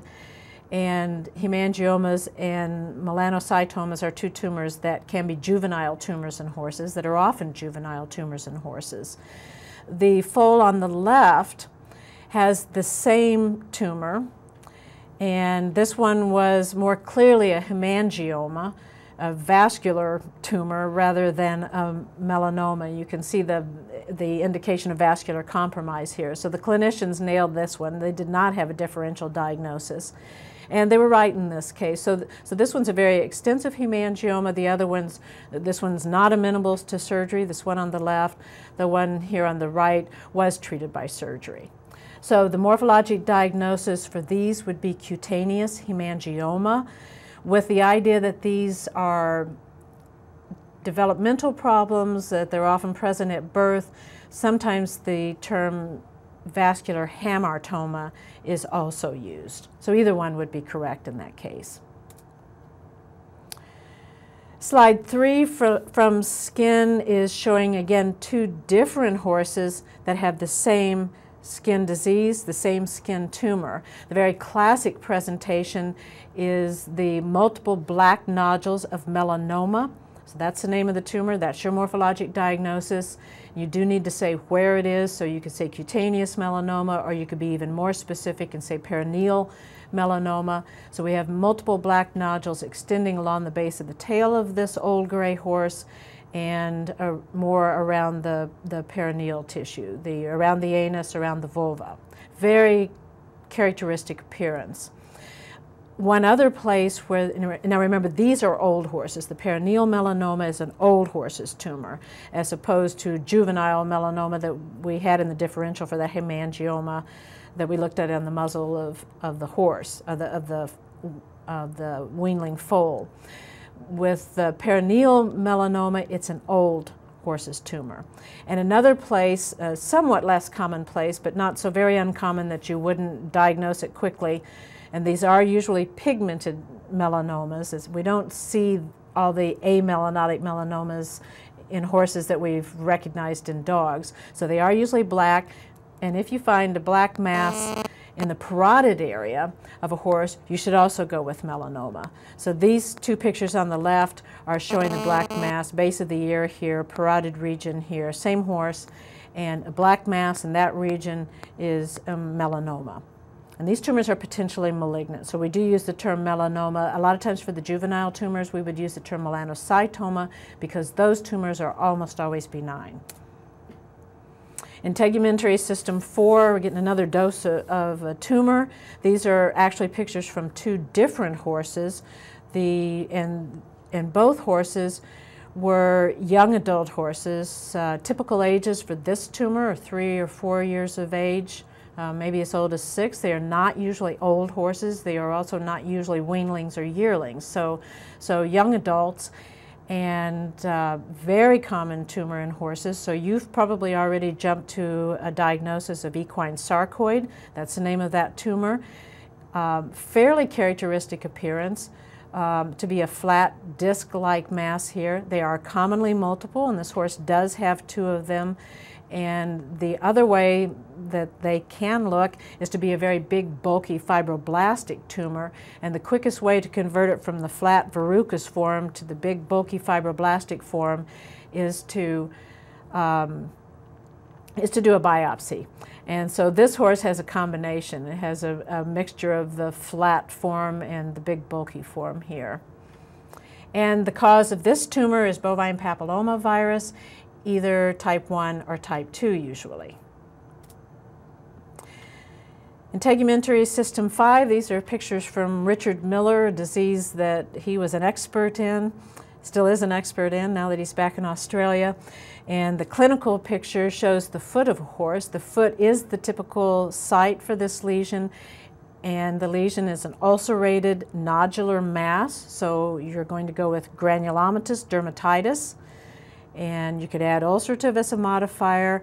If you're recognizing the disease as pitheosis, then you can also add eosinophilic as a modifier. So the very best morphologic diagnosis would be ulcerative eosinophilic granulomatous dermatitis.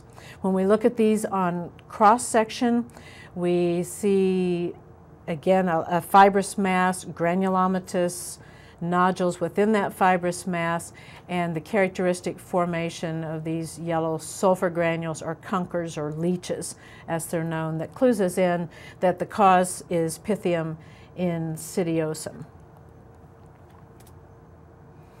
In tegumentary system, slide 6, sometimes I think it's very difficult to make a morphologic diagnosis in just a few words for dermatitis.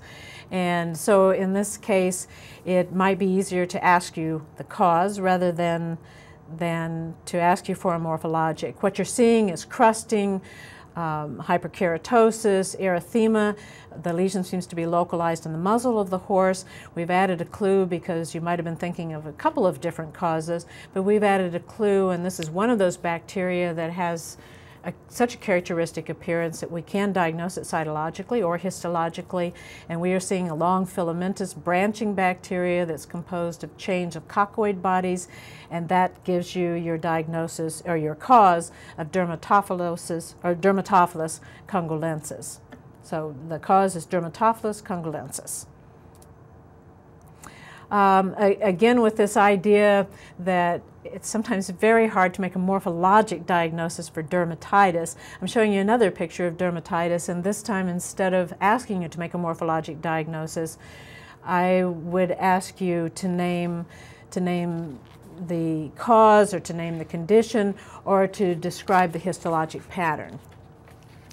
And I think you can appreciate that the horse has patchy alopecia. The skin is pink. Those are the main things you're seeing. You're probably already getting the idea that this horse is rubbing its hair off rather than its hair just falling out, that this disease itches. And that should clue you in to an etiologic diagnosis of allergic dermatitis. And if you were asked for the histologic pattern, you would know that it's one of our most common histologic patterns, and it's perivascular, eosinophilic, superficial dermatitis. So that could be a morphologic diagnosis, but I think it's easier to ask for it as a pattern. So allergic dermatitis in a horse with the characteristic pattern of superficial eosinophilic perivascular dermatitis. We're looking at another example of superficial eosinophilic perivascular dermatitis. This time we're focused on the midline, the ventral midline of a horse, and we're seeing alopecia as a result of the pruritus. The horse is rubbing this area, and scarring. It's a more chronic lesion, and the location this time is telling us what causes to think of. And if we see that there's an allergic type dermatitis, if we're suspecting this perivascular eosinophilic reaction, then we should be thinking of a hypersensitivity type reaction. If it's focused on the midline, think of either the flybite hypersensitivity, in other words, culicoides hypersensitivity, or think that it's the larvae migrating in the skin of Onchocerca cervicalis. This is where the larvae like to live, and they may cause the dermatitis, but because the larvae like to live there, the flies like to bite there, and so it may be a flybite dermatitis. Sometimes it's difficult to figure out which it is, and it's possible it's both. Hard to say. In tegumentary systems, slide 9, these are photos by Eleanor Green, clinical photos, one to show that the entire horse's body is affected, and then a close-up of the face to show a couple of things, that the lesion we're seeing is the shedding of these leaf-like scales all over the skin. It's a very hyperkeratotic disease. It's also exudative, so we get the idea that the hair is matted together and that there's crust formation in addition to just the hyperkeratosis. Also, it's important to note, and this might be more important to note in animals that more commonly have mucocutaneous skin disease, that the mucocutaneous junction that we can see here, the eyelid, is normal, it's spared. So this is a disease that is sparing the mucocutaneous junction. Morphologic diagnosis in this case, or name of the condition, is pemphigus foliaceus. If you were asked to name the histologic features of this, remember that this is a pustular disease, that the pustules are acantholytic, they form under the stratum corneum. So you could say subcorneal pustules with acantholytic keratinocytes plus or minus eosinophils. Integumentary system 10, morphologic diagnosis, sole abscess. We're looking at the sole here. We can see that most of the sole is lost. We're looking at the bottom of the foot, and it's been pared out and treated, so we don't actually see the abscess per se, but remember that sole abscesses, they may migrate down and cause this loss of the sole. They also migrate up, and the hoof wall keeps them from rupturing until they get past the hoof wall, and so where they always break out to the surface at the end of these fistulous tracts is right at the coronary band. So morphologic diagnosis, in this case, sole abscess. Slide 11 is a sagittal section of the foot of a horse. We looked at an example of chronic laminitis earlier where we were seeing a thick band of white fibrous connective tissue. This time we are looking at an acute case of laminitis. So laminitis is our morphologic diagnosis, also the name of the disease. And we need to recognize with a modifier or two that it is an acute disease in this case. So we could say hemorrhagic necrotizing. We can see that we have separation of the lamina between the hoof wall and the third phalanx, and we have hemorrhage in that zone, and we have the beginning of rotation. We have just a degree or two of rotation away from being parallel with the hoof wall. So necrotizing hemorrhagic laminitis would be a good morphologic diagnosis. And pathogenesis, you could take a couple of approaches, and it's still a little bit controversial. We think trauma may be a very important factor. Some of these start as endotoxemia or even exogenous toxemias. Sometimes it's as simple as carbohydrate overload. We think the initial event is a degeneration of the epidermal lamina, and then subsequently you get loss of blood supply, necrosis, and hemorrhage of the tissue. Okay, we are switching to the last system for this session, and starting at the front, and we'll work to the back. So this is looking at the horse's mouth. And I think it might be a little tough to make a morphologic diagnosis in this case, so instead I would ask you the cause of this horrible erosion and fracture of the teeth. And you'll note also that there is considerable proliferation of the oral mucosa in the hard palate here behind the teeth. So upper teeth here. We also can see that there are ulcerations. So there's way too much to make a morphologic diagnosis. I want you to tell me what caused this lesion. And this is the result of a vice that's self-induced. This is the result. This horse is a chronic cribber. So this is caused by cribbing for years and years. Horrible damage to the teeth. Moving on through the alimentary tract, we're in the esophagus now, just caudal to the pharynx, and two pictures of the same specimen, one with the impacted bolus of feedstuffs that had lodged here and caused choke or esophageal obstruction. So that could be one morphologic diagnosis. When we remove that bolus of impacted food, we see that there are also esophageal ulcers, your second morphologic diagnosis, as a result of the trauma in the compression from that mass of impacted food. Moving into the stomach now, these are photos by Pepe Ramos, two pictures of the same horse's stomach, and the non-glandular mucosa looks relatively normal, but almost all of the glandular mucosa is abnormal and is affected by multiple and coalescing shallow ulcers. So the morphologic diagnosis in this case would be gastric ulceration. I think it would also be okay to call it ulcerative gastritis. And this was in a young horse. The cause in this case was non-steroidal anti-inflammatory drugs, specifically phenylbutazone. Another horse's stomach, an example of something with two lesions or two diagnoses, and the thing that maybe jumps out at you first is there's an awful lot of bots in this stomach. And so to name that organism, the most likely Gastrophilus species that this would be intestinalis. So the organism name is Gastrophilus intestinalis, but we have another lesion that Gastrophilus is not responsible for, and that's this lesion in the center of the slide. Remember, sometimes it's a good idea to look in the center of the slide to find your lesion. Here's the lesion. Nodular mass, has a little umbilication with a plug there, and the inset is showing that nodular mass cut in cross-section. And we can see that it's mostly a fibrous mass, but in the middle of it, maybe you can make out this full of worms, full of nematode-type worms. And that lesion, you should make a morphologic diagnosis of granuloma because it's nodular and because you can assume it's inflammatory since there are worms in the middle. You have to add the word gastric, and you could even add the word submucosal to very precisely identify the location of it. So gastric submucosal granuloma. You could add with interlesional nematodes, and the name of those nematodes, or the cause of that lesion, is Drachia megastoma.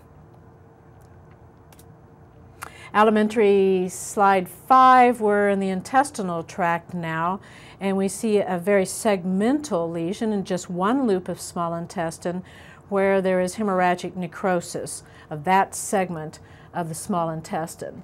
So the morphologic diagnosis would be segmental hemorrhagic necrosis of the small intestine. And the cause, it's hard to say from what we're seeing what the cause is. You might think of entrapment, something that cut off the blood supply. It could be an infarct. You can see the mesenteric vessels coming down through the mesentery there. It could be an infarct. It could be simply entrapment. This time we're looking at another segment of intestine.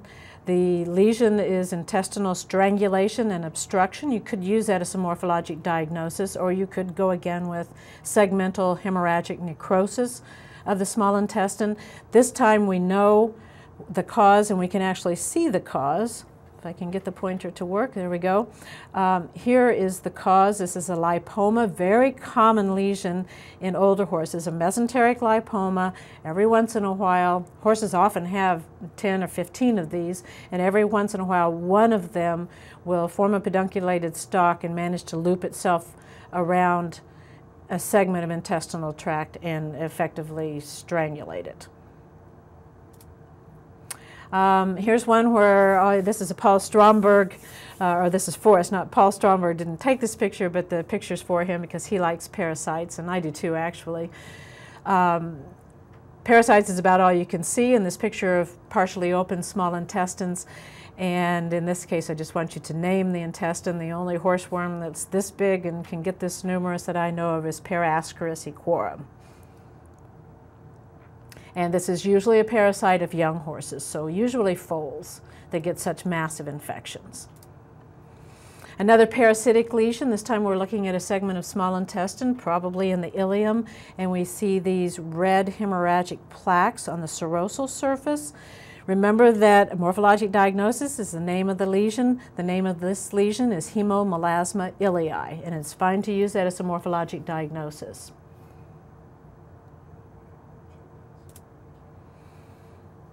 Slide 9 is 3 cross-sections of the same ileum of a horse, and the lesion is a thickening of the inner layer of the tunica muscularis. So essentially the mucosa is normal. The submucosa may be a tiny bit thickened, but I think it's more that we have a compromise of the luminal diameter, so that may be more a relative thickening. And the serosal looks normal. The outer muscle layer, which is sort of muscle colored, is normal, but the inner muscle layer, the inner layer of the tunica muscularis, is too pale, way too thick, and almost bulges because of the hypertrophy. So the morphologic diagnosis in this case is smooth muscle hypertrophy and parenthetically ileum. You could just say small intestine, but this is usually a lesion of the ileum, so that would be a good guess. Idiopathic lesion, or at least I don't know what causes it. Alimentary system, slide 10, is a rather complicated picture. We're looking at the thoracic and abdominal cavities of a horse, and we're seeing lesions in both cavities and in multiple organs. So it's a little bit tough to make a morphologic diagnosis, one that you're probably going to have to make multiple morphologic diagnoses. The thing that will jump out at you, and probably your first morphologic diagnosis, therefore, would be suppurative lymphadenitis or lymph nodal abscesses, but there's really more abscesses than there are lymph nodes, so I think suppurative lymphadenitis, even suppurative peritonitis would be good. You can see the larger ones here. They track along where the vessels track along in the large colon here, into the cecum. They're in the mesentery. Everywhere where the horse has lymphoid tissue, it's making these abscesses. If you look a little bit harder, you'll notice that the horse has rather similar but often smaller abscesses in the lung.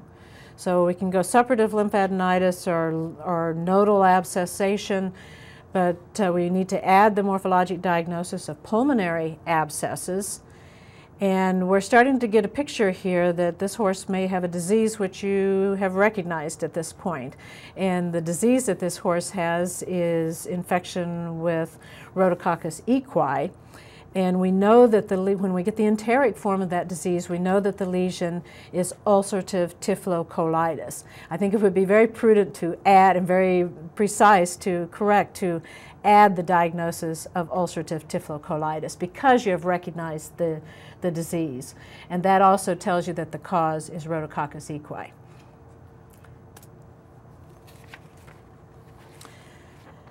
Progressing through the alimentary system, this time we're looking at two pictures from different horses actually, but with the same problem.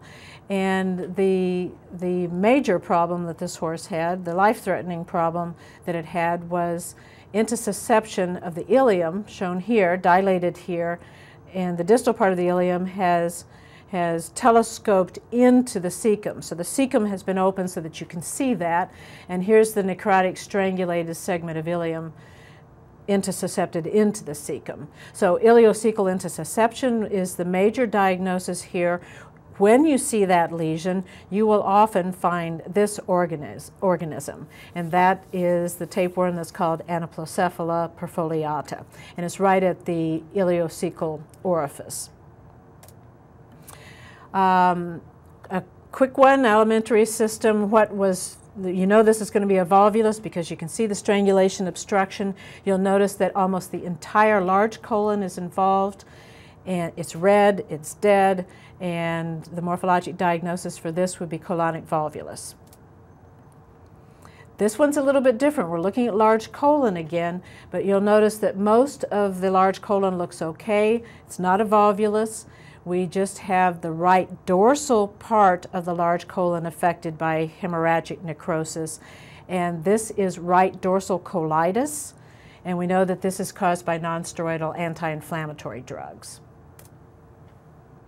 Another parasitic lesion, this is opened large intestine, cecum, and we are looking at many worms. When we see that many worms and they're that small, think of small strongyles, cyathostomes. In addition to the worms, we can see some worm lesions, and those are those red umbilicated nodules shown there, there, there.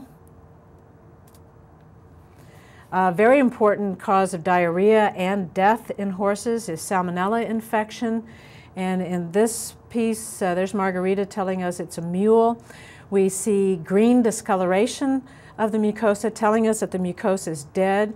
We see the vascular compromise reflected as edema in the submucosa. Necrotizing colitis should be your morphologic diagnosis, and Salmonella typhimurium is the culprit. And the last slide is a rectal perforation in a horse. Anus here, and a probe inserted through, or a steel actually inserted through the defect caused by rectal palpation. Rapidly fatal lesion in horses. And that concludes our alimentary system. We'll start with a new system in the next session. Welcome back to Diseases of the Horse. In this last of 3 segments, we will start with the hepatobiliary system and work through the remaining body systems. In the first slide, we are looking at the liver of a horse, and I included a ruler or a yardstick, a meter stick, to show the massive size of this liver. You'll also appreciate that the liver is swollen with rounded edges. It's very dark, and blood is oozing from all vessels underneath the liver. And in the cross section, we see the classic nutmeg pattern. So this is the nutmeg liver lesion. The condition then is chronic passive hepatic congestion, and this leads us to think of right heart failure with passive congestion, degeneration and death of centrilobular hepatocytes, and replacement by fibrosis, so that we get that reticulated pattern. Now contrast this very large, swollen, congested liver to this liver. Same size horse, much smaller liver.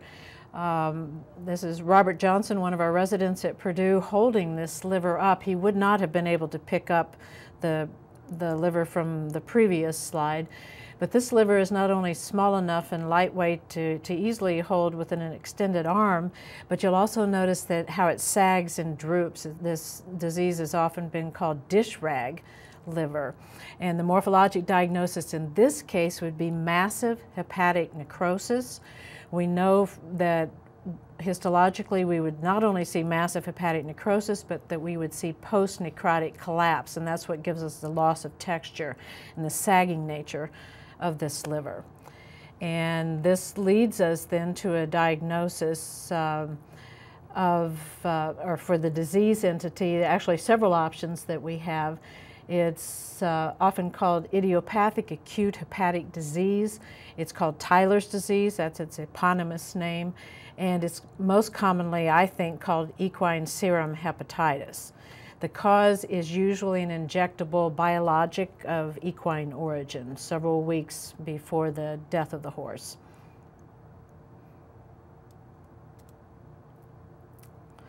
Slide 3 is a foal, and we can tell that it's a foal when we're looking at the abdominal and thoracic cavity, mainly by the very small size of the digestive tract in this foal. The lesions that we're seeing are a liver that's too big, so hepatomegaly, also splenomegaly, shown here. And the third lesion that we should recognize and should make a morphologic diagnosis of is icterus. So we're seeing yellow discoloration of tissues that should be white.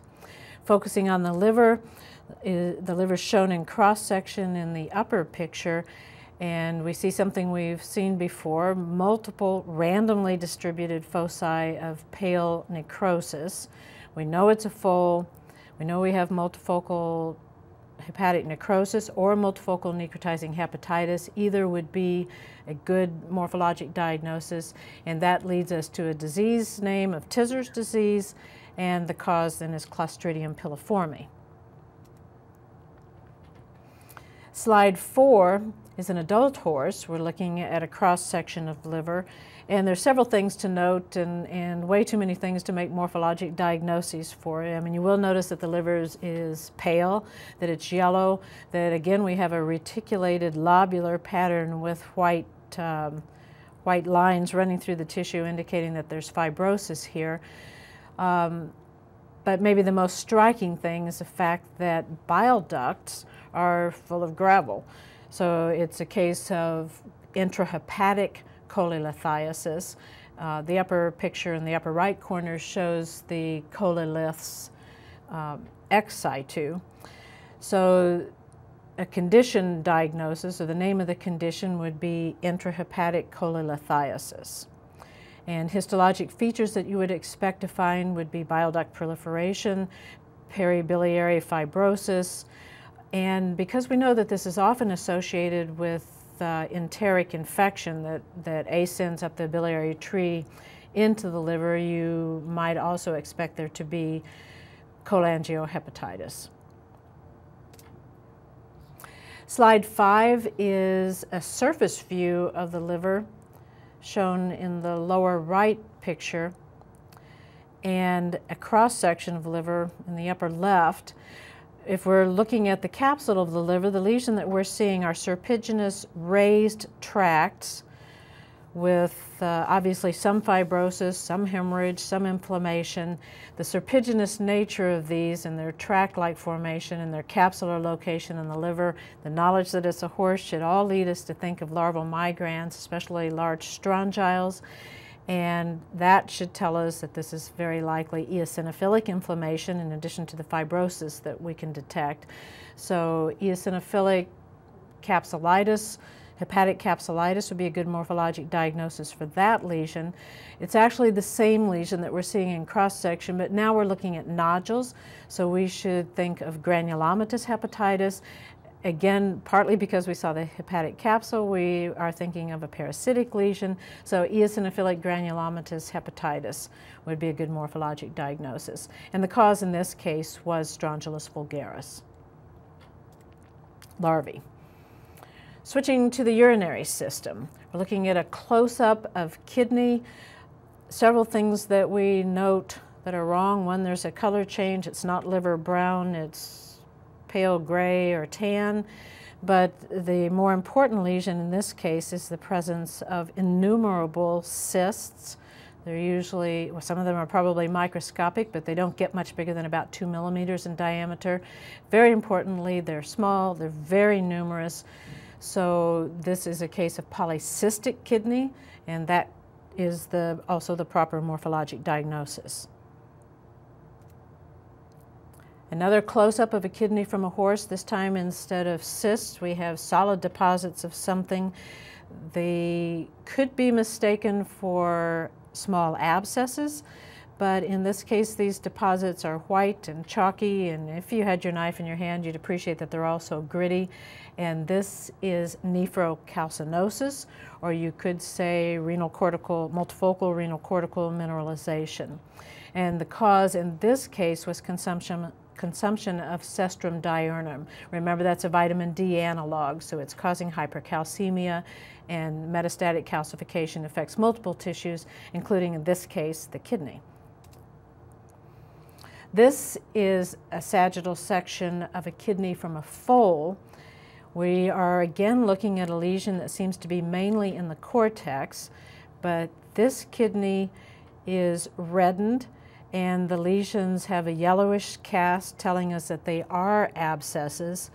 And you could say multifocal renal cortical abscesses, but recognizing this disease, you could make a better morphologic diagnosis of embolic nephritis, and that implies that it's multifocal, that it's mainly in the cortex. It also implies that it's suppurative, so it's not necessary to say suppurative embolic nephritis. So the best morphologic diagnosis is embolic nephritis, and in a foal, the classic cause for this is Actinobacillus equili. And the histologic lesion is the presence of bacterial emboli and microabscesses or clusters of neutrophils in glomerular capillaries and peritubular capillaries. Slide 4 from the urinary system is an external view of the kidney of a horse with coalescing granulomatous lesions. So your morphologic diagnosis would be multifocal granulomatous nephritis. Notice that some of these granulomas are coalescing to form rather large, almost tumor-like masses. This is a fairly characteristic appearance of a rather unusual lesion, parasitic lesion, and the cause in this case is Halocephalus deletrix. Used to be known as Micronema deletrix, which was easier to say, now called Halocephalus deletrix, granulomatous nephritis. Slide 5 from the urinary system is an external view and a sagittal section, cut section view of the kidneys of a horse that had cystitis, bacterial cystitis with ascending infection of the kidney.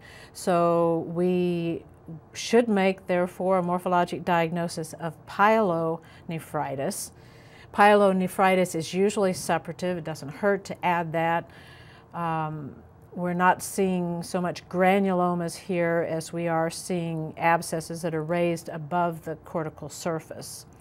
So this is suppurative inflammation. By definition, remember that pyelonephritis involves the renal pelvis, shown here, and the renal parenchyma. So you need to find inflammation in both tissues to make that diagnosis.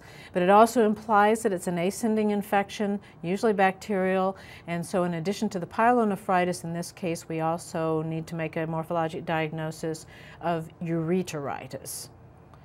So that tube is also inflamed, that tube is also dilated, and there's yet a third diagnosis that often accompanies pyelonephritis. It doesn't have to, and it also can exist alone, but it's a frequent companion to pyelonephritis and is shown very well in this horse as a crumbling and loss of texture at the renal crest.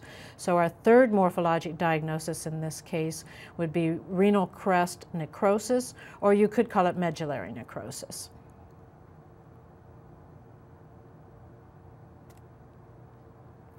Here's an example in slide 6 of a horse kidney that has multiple foci of medullary necrosis, but not that diffuse renal crest necrosis that we saw in the previous horse. And this horse also is lacking any evidence of pyelonephritis. So we need to look for another cause for renal medullary necrosis in this horse. And this term is often, or this lesion is often called papillary necrosis, or renal papillary necrosis, but the horse doesn't really have a renal papilla, so medullary necrosis is a better term. And the other reason that we should think about in this horse that has medullary necrosis without pyelonephritis is nonsteroidal anti-inflammatory drugs. And the one that's used the most in horses is phenylbutazone, and that was the culprit in this case. Remember that phenylbutazone will very consistently cause this lesion in a horse if the horse is also dehydrated. So it really seems to take both. It takes that nonsteroidal anti-inflammatory drug that causes vasoconstriction and ischemic damage to the renal medullary tissue, and it takes dehydration to exacerbate that and produce the lesion. Slide 7 from the urinary system, the resident helping me with this case did a little bit of trickery. The stone that we're looking at that we can see here was planted here for the picture. The stone was actually found here in the penile urethra. And you can see that for penile urethra it's a large stone and it was obstructing. So urethral obstruction by a urolith was the cause for this necrotizing and hemorrhagic ulcerative cystitis. A lot of modifiers you could use here. So the stone's been artificially planted there, but the lesion that you're seeing there is a fibrinonecrotic membrane to the urinary bladder. Make a diagnosis of cystitis, modify it with fibrinonecrotic or ulcerative or hemorrhagic, and the cause in this case was urethral obstruction by that urolith, with urine stasis and secondary bacterial infection. We're switching now to the respiratory system, and these sections, these cross sections of lung are from a horse fetus that was aborted late in gestation, and one side of its lung was normal, the other side of its lung was transformed into a tumor-like mass. And in this picture, the top lobe, or the cross-section of the lobe that's shown at the top of the slide, is the abnormal one with the obvious mass. And for comparison, we have a normal lobe cross-sectioned at the bottom. And what you'll notice about, if I can get, yeah, there we go. What you'll notice about the normal lung lobe is that you can see airways. It's lung, it should have airways. This is a term fetus. It should be a well-developed lung. It does have multiple cross-sections of airways throughout the lobe. In this top section, we can see the mass effect beginning or demarcated from normal lung right here. So as we approach the hilar region of the lung, the tissue's normal, and it has vessels and it has airways that we can see in cross section. As we progress into this mass, we notice a change. Not only is the tissue expanded, it's a little bit paler, but very importantly, we have no cartilaginous airways that we can detect macroscopically. This lesion, the morphologic diagnosis for this, or the name of this lesion, is pulmonary hamartoma, and it is a fatal lesion, probably more commonly seen in horse fetuses than in other animals. Slide 2 from the respiratory system, 2 pictures from the same horse. We're looking at the open thoracic cavity to get an idea of the disseminated nature of these nodular or granulomatous lesions. So already we have a diagnosis of granulomatous pneumonia. We can see that it's well disseminated. That's giving us the idea that, that we're dealing with an embolic origin rather than an erogenous. The horse didn't inspire this infectious agent. It spread from somewhere through the bloodstream and arrived at the lung in that way.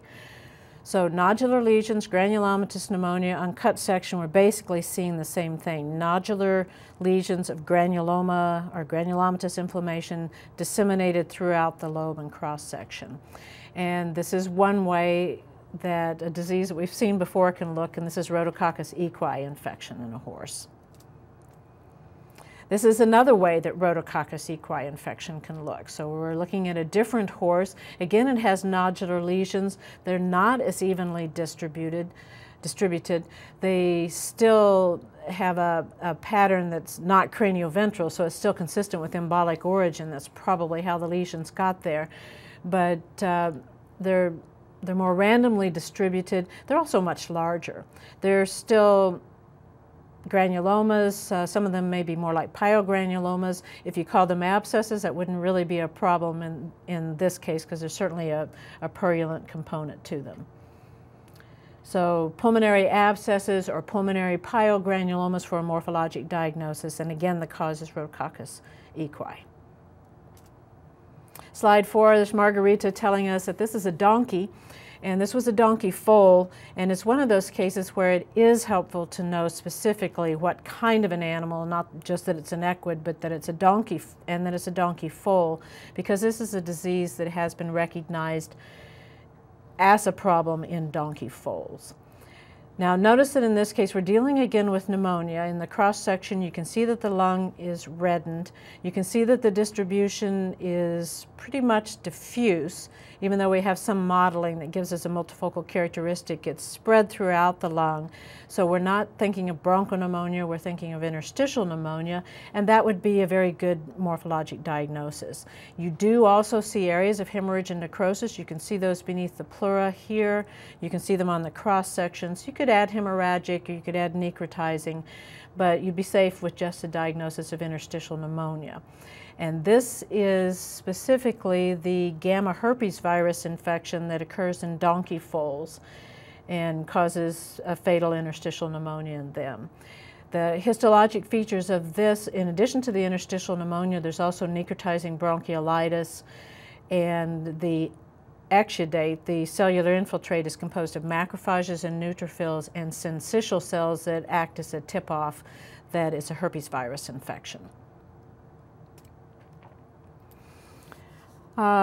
This time in slide 5 we're looking at an adult horse's lung, and again we see nodular lesions. This time they're red, so it's telling us that they're hemorrhagic, but they're multifocal nodular lesions that are disseminated through all lobes of the lung. They're as likely to be dorsal as they are ventral. It's telling us again that this is an embolic infection, that it arrived through the bloodstream, that it's not the erogenous bronchopneumonia that we maybe see more commonly. So a very good morphologic diagnosis for this case would be embolic pneumonia. And what we're seeing mainly grossly is hemorrhage, but remember that embolic implies that it's usually going to be a suppurative or maybe a granulomatous inflammation. So morphologic diagnosis, embolic pneumonia, and pathogenesis, remember to think of septicemia. It could be bacterial, could be fungal, and is spreading from somewhere through the bloodstream to the lung. Respiratory, slide 6, we've looked at one of these pictures before when we were talking about the philosophy of making a morphologic diagnosis. This is a composite of 2 different cases of the same lung tumor. And what I wanted to show in this picture of the entire lungs, of both lungs, is that this tumor tends to involve only one lung. Often it's the right lung, doesn't have to be, but it tends to involve just one lung. It's a fairly massive tumor by the time the horses die. And as the bronchial tree is opened, we find that the tumor projects into bronchial lumina as these nodular masses. And we used this earlier as an example of something that would cause mucopurulent or craterral inflammation that's secondary to the obstruction by the tumor nodules. So we're dealing with the tumor. The horse's most common lung tumor is pulmonary granular cell tumor, and that would be your morphologic. So the morphologic diagnosis for a tumor is the name of the tumor. Granular cell tumor could occur at other sites. It doesn't very often in the horse, but it could, so remember to say granular cell tumor of the lung or pulmonary granular cell tumor. You do have to also identify the site. Here's one where in slide 7 where you would have a hard time telling what you were looking at, but I tried to include at least a rim of the liver here, a little bit of diaphragm showing there, and gastrointestinal tract here. So we know that we're looking right at the thoraco-abdominal junction. So we must be peering into the thorax, and we are, and it's a mess. And basically all you can see is exudate in this case. Because we're in the thorax, you know that the tissue that's involved is the pleura. So if there's exudate and there's pleura involved, your noun is pleuritis.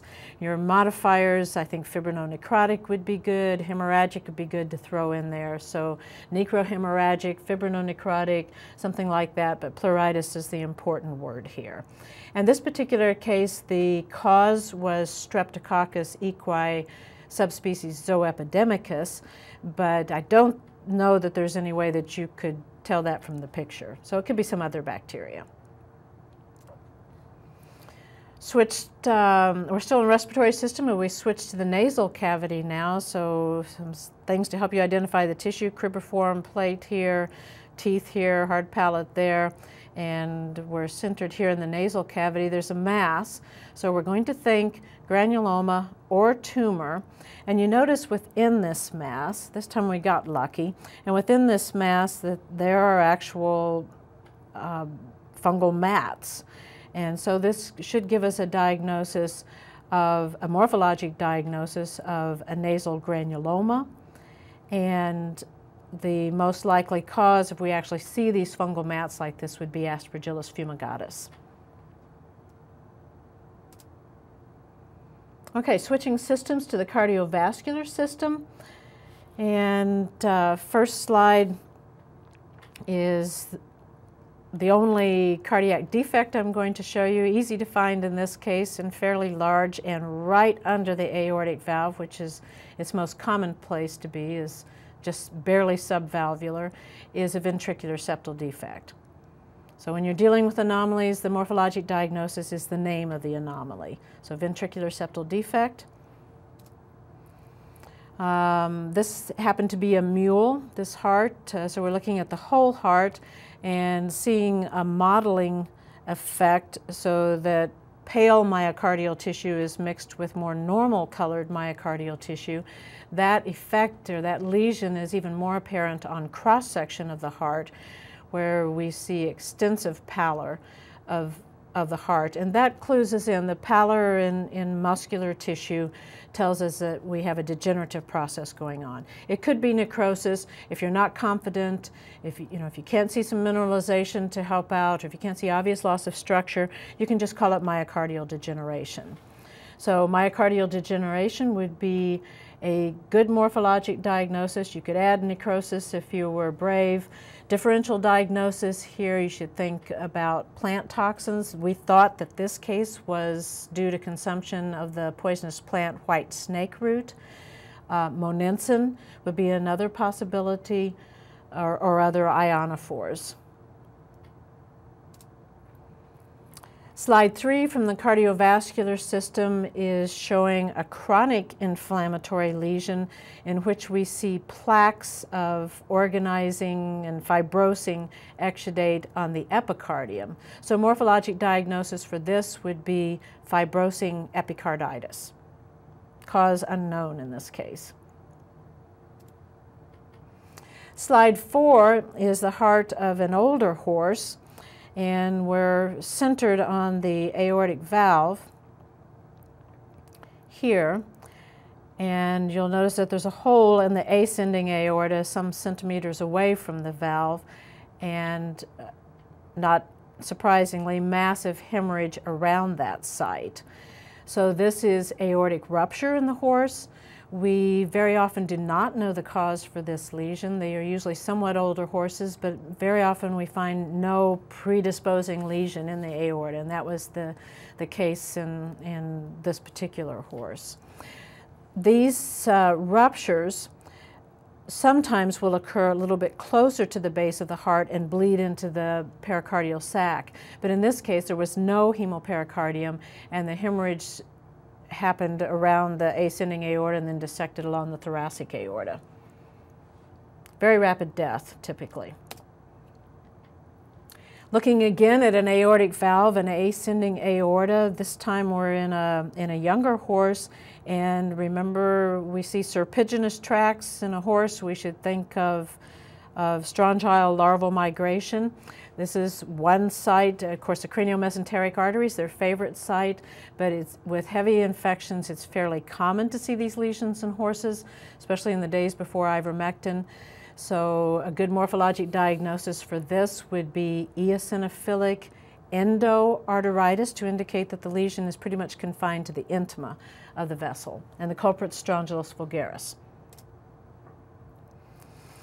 I know that strongylus vulgaris, since the advent of ivermectin use, is somewhat of a historic disease, but we in fact still do see it from time to time. Some horse owners get a little bit careless or a little bit nonchalant about strongylus vulgaris, which used to be a major killer of horses. And so we will still see the lesion from time to time. And I think it helps to remember where to look for the lesions and to remember that it can be a killer in horses. And remember, its preferred site is the craniomesenteric artery. That's where the larvae like to mature. So this photo by Tom Cly is showing one of his research ponies with strongylus vulgaris larval migration. And the artery is thick-walled. It has a dilated lumen. It has thrombi. It has worms in it, and plenty of eosinophilic inflammation. Another place, we've already looked at that lesion in the ascending aorta, and we've talked about renal infarcts being a common place for strongylus vulgaris lesions to appear. And that's not surprising when you remember how close the origin of the renal arteries is to the craniomesenteric artery. In this case, we're looking at an opened abdominal aorta. This is the orifice of the craniomesenteric artery. This is a very chronic lesion, a very old horse, and there's no active arteritis here now, but the artery is dilated, and the artery also has fibrosis and actual ossification, bone formation in the wall. But the reason I show you this picture is to show you what chronic verminous arteritis can look like, but also to show you the renal arteries and their very close proximity to the craniomesenteric artery. So there's craniomesenteric, here's right and left renal arteries. That's why you get renal infarcts with strongylus vulgaris larval migration. But another place that we're likely, in addition to the craniomesenteric artery, to see severe arteritis is in the colic arteries. And remember, they run as two paired structures along the left and right large colon. And so here we're seeing worms and thrombosis and wall thickening in the colic arteries. Very common place to see the lesion, and enlarged lymph nodes and edema. Some other strongylus vulgaris larval lesions that I had the privilege to see when I had the opportunity to work with Tom Cly, parasitologist at Louisiana State University. One, in addition to kidneys, a common place that we would see infarcts was in the tip of the cecum. And that's shown in this experimentally infected pony. So the cecal artery is going to run down this way, so it's kind of an end artery situation, and that's why it's very prone to less opportunity for anastomosis there and very prone to infarction. Still in the cardiovascular system, we're looking at infarcts in the spleen, and those may appear at the tip of the spleen and in proximity to the arterial system here, but very often they're near the arteries but closer to the edge of the spleen. Splenic infarcts tend to be hemorrhagic despite whether they're acute or chronic. So they will usually bulge, they'll fill with blood, and they will often be larger than, or they'll be expanded by the infarction. Okay, switch now to and that showing a spleen is kind of a lead-in to the hematopoietic system. Margaret is here to tell us that this was a donkey foal, And again, you can tell it's a foal because we're looking at abdominal cavity. It's mostly small intestine, and we don't see the large colon. The large colon is not very large yet, so we can guess that it's a foal. And in fact, it was a neonatal foal. The lesions that we're seeing, one is icterus, so yellow discoloration of tissues that should be close to white. So it has icterus. The liver is too big, so the morphologic diagnosis for that is hepatomegaly. And the spleen is too big, and morphologic diagnosis for that is splenomegaly, or you could say that it's diffuse splenomegaly to indicate that there's no mass here. And the disease in this foal was neonatal isoimmune erythrolysis.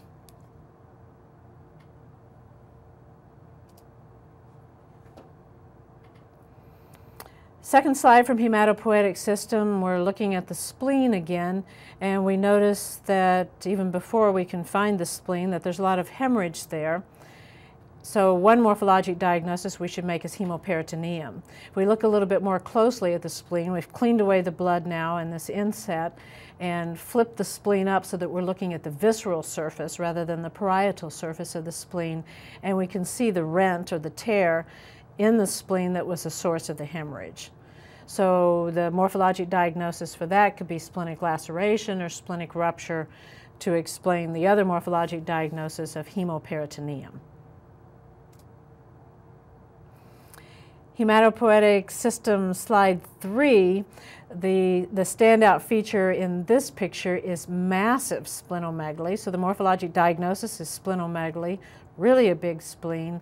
And that's about all that we can see in this slide. So then we just need to think of the things that cause diffuse splenomegaly. And you're always going to think with horses that it could just be a simple matter of it was euthanized with pentobarbital, and we know that that can cause pretty massive splenomegaly. But this horse died on its own, so we have to look for other causes. And in this case, the horse had an anemic disease, and that seemed to be the congestion, and the hematopoiesis seemed to be the cause for splenomegaly in this horse. Splenic lymphoma would certainly be a rule out, and we'll look at a case of that in a couple of slides from now. Slide 4 is not our example of hepatic or splenic lymphoma, but we are looking at some splenomegaly, but more importantly, we have a focal mass in the spleen.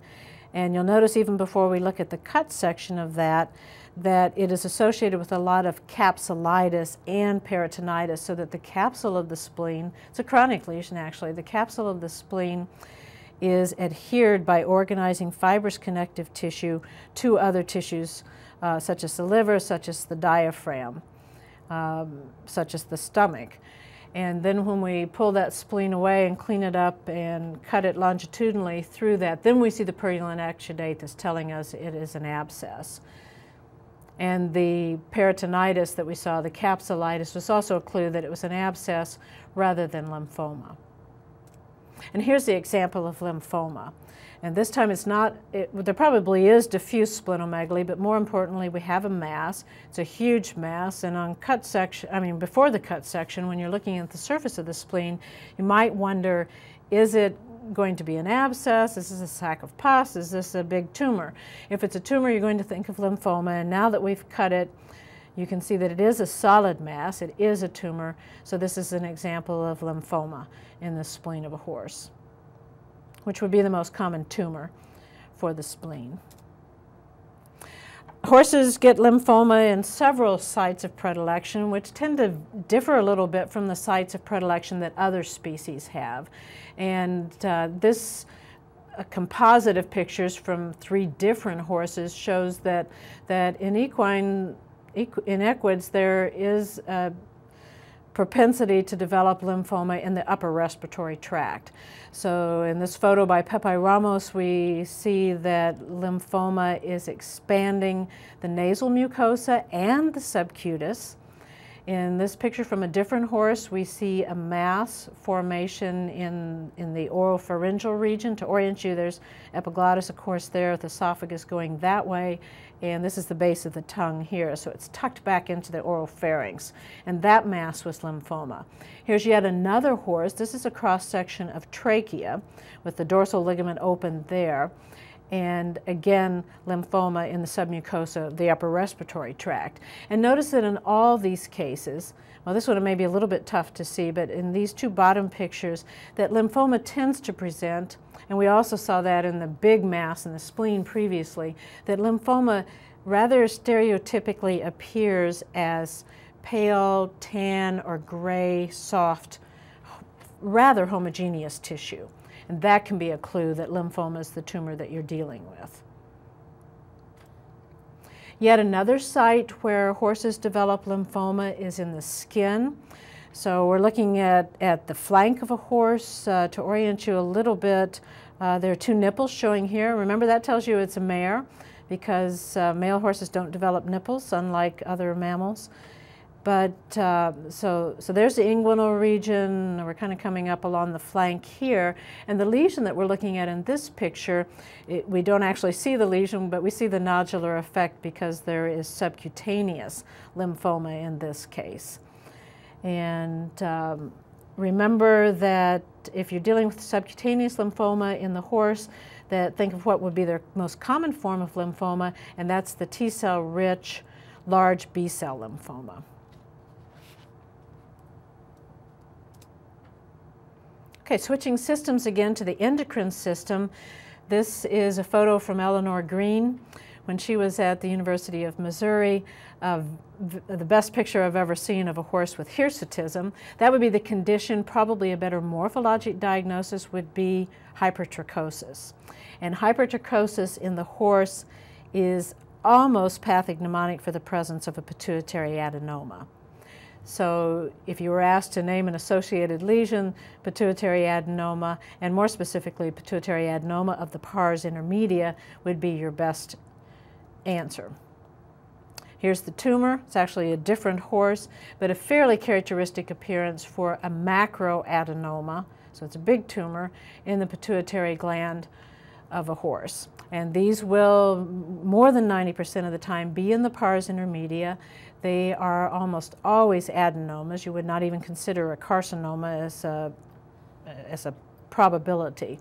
And they will be old horses. They're often 20 or older than that. So pituitary adenoma, pars intermedia.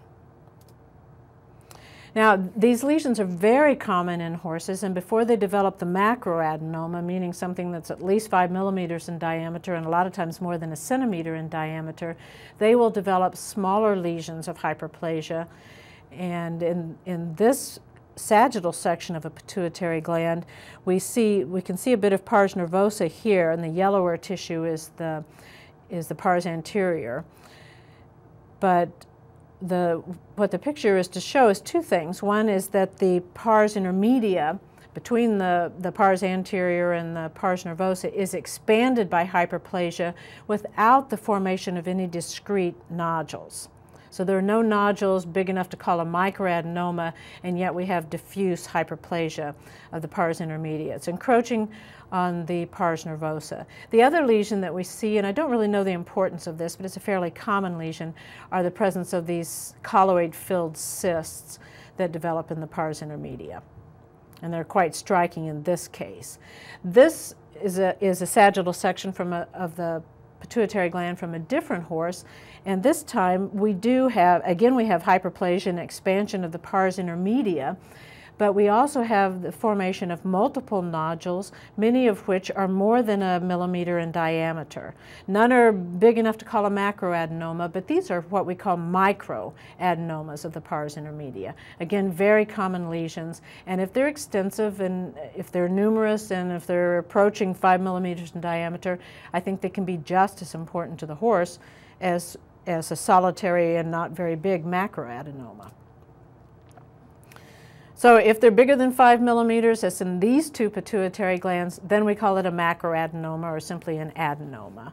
And they tend to be gray-white tissue if they're uncomplicated, but as they get very large, these are shown at the same scale. When the macroadenomas get quite large, they suffer hemorrhage and necrosis, and so you'll see that color change and texture change there.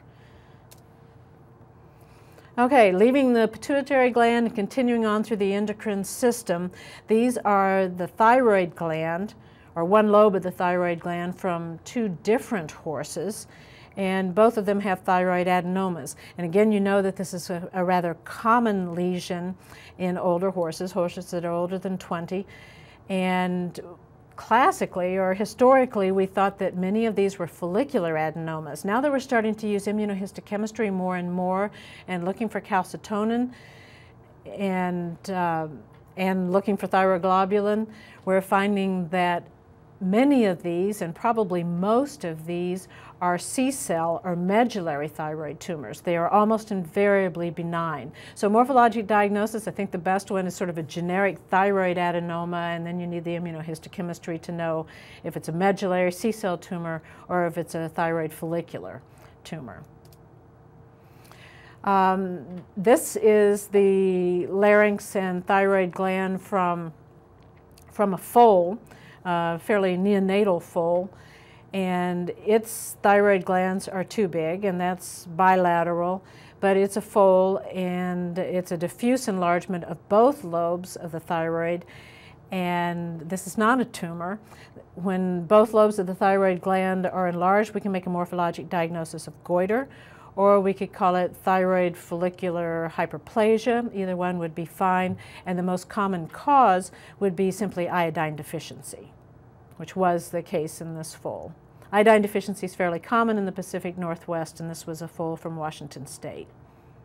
But we see it elsewhere. Okay, still an endocrine system, but switching to the adrenal gland. These are both adrenal glands, butterfly preparation, as Julia Child would call it, of a foal that died, neonatal foal that died with herpes virus infection, EHV1. And the lesions that we are seeing is multifocal hemorrhagic necrosis. It's easiest to see in the cortex and scattered throughout the cortex as multifocal lesions. So multifocal hemorrhagic necrosis, adrenal gland, or adrenal cortex would be a good morphologic diagnosis. Herpes was the cause, but endotoxemia could produce the same kind of lesion. So that would be a perfectly acceptable alternate cause. And another adrenal lesion, this is a very old horse that is not common at all, but I think it's important to point out that it's not common, is adrenal cortical adenoma. So that's an unusual lesion in the horse, and the reason I stress the fact that it's unusual is that oftentimes the disease, the pituitary pars intermedia dysfunction disease or condition that horses develop with their pituitary adenomas is nicknamed, especially by clinicians, equine Cushing's disease. And that's a bad name for the disease, and it's specifically it's a bad name for the disease because it's not like human Cushing's disease, and it's not even like the canine Cushing's disease. And the big difference is that in these horses that have pars intermedia adenomas, they very seldom have hyperplastic lesions or tumors in the adrenal cortex. So this is one horse that did, and it was an adrenal cortical adenoma. So they can get that lesion, but it is not, it's almost never associated with their pituitary pars intermedia dysfunction or pituitary adenomas. Okay, we're switching now to the last system, genital system, and we'll start with female, look at a few examples of female reproductive tract diseases, and then finish up with male reproductive tract. So this picture of the perineum of this mare shows the suppurative vaginal discharge that clues us into the fact that even though looking at this uterine lining we're mostly seeing hemorrhage, that we should make a diagnosis of suppurative endometritis or hemorrhagic and suppurative endometritis. Slide 2 is sagittal sections or cross sections of the ovary, of ovarian masses from two different mares. I've put in a scale here just to clue you in. These ovarian masses in mares are huge. They're volleyball-sized. They're somewhat stereotypical in their appearance, and this particular mare's tumor is very characteristic. Think of tumor, if it's a mare, you're going to think of granulosa cell tumor, of course, or granulosa thecal cell tumor, whichever you want to call it. And that's the name of the tumor, that's the morphologic diagnosis. This multilocular cystic nature is very typical, but horses will develop different kinds of granulosa cell tumors, and this one certainly has cysts. I think you should always expect to find them, but this one also has a little bit more solid tissue to it. Another thing that they like to do is form large hemorrhagic cavities, and these hemorrhagic cavities can sometimes expand to the point that all you're left with is a sac of blood. To the extent that it can be difficult to find a histologic section with neoplastic tissue in it. Slide 3 is a smaller ovarian mass from a young horse, and it's very difficult, I think, to recognize it as ovary. You can see some oviductal structures here and some perovarian cysts. It looks more like an ear to me, and you can see that we have a lot of plates of cartilage here, so it's easy to recognize that blue-white opalescent appearance so that you know that that tissue is cartilage. You're also seeing cavities that are filled with a clear mucoid secretion, shown here too, and you're seeing cavities that are filled with keratin and hair and probably sebum. And I included the higher mag just to convince you that this material included hair, and that's probably the easiest tissue to recognize, and it gives you your diagnosis. So you found ectoderm with the hair, you found endoderm with these mucus-filled cavities, you've got mesoderm with your plates of cartilage, you've got all three germ layers, gives you a morphologic diagnosis of ovarian teratoma. Okay, a case from a mule. Still in female genital system, and looking at the belly of this mule, she was in late pregnancy, presented with dystocia. There's the almost ready to lactate mammary gland, and her abdominal cavity is filled with the uterus, and further dissection explained her dystocia. This was a case of uterine torsion. So we can see the twist at this point as the uterine horn disappears into the pelvic canal. So uterine torsion in a donkey mare. Fetal diseases, this is a particular fetal disease. It's more common in horses than it is in any of our other domestic species. This is umbilical torsion, or twisting of the umbilical cord. Now the horse has a long umbilical cord. It's supposed to have a long umbilical cord because the mare is supposed to be able to stand up and give the foal, the newborn foal, a transfusion before the umbilical cord breaks. And it's also normal for the umbilical cord to spiral in this fashion, but it shouldn't spiral this much. And if it does spiral this much, then that's considered torsion, and that strangulates the whole foal, cuts off its blood supply, and the foal will die. So it's an occasional cause of fetal loss in horses. And the cause of loss of the mare in the reproductive system is this lesion, and you can sometimes diagnose this over the phone. The practitioners that send us these mares, because it is a fatal lesion, happens in the hours after parturition, and sometimes the practitioners don't even have the opportunity to attend these mares before they're sent to necropsy, and they do make the diagnosis over the phone. And what we find at necropsy is a belly full of blood, hemoperitoneum, and this lesion, which we would morph as hematoma in the broad ligament of the uterus, or uterine hematoma. And so exsanguination is the cause of death, and the cause of this lesion is rupture of the middle uterine artery, shown right here. And it's an accidental foaling that happens very quickly after parturition.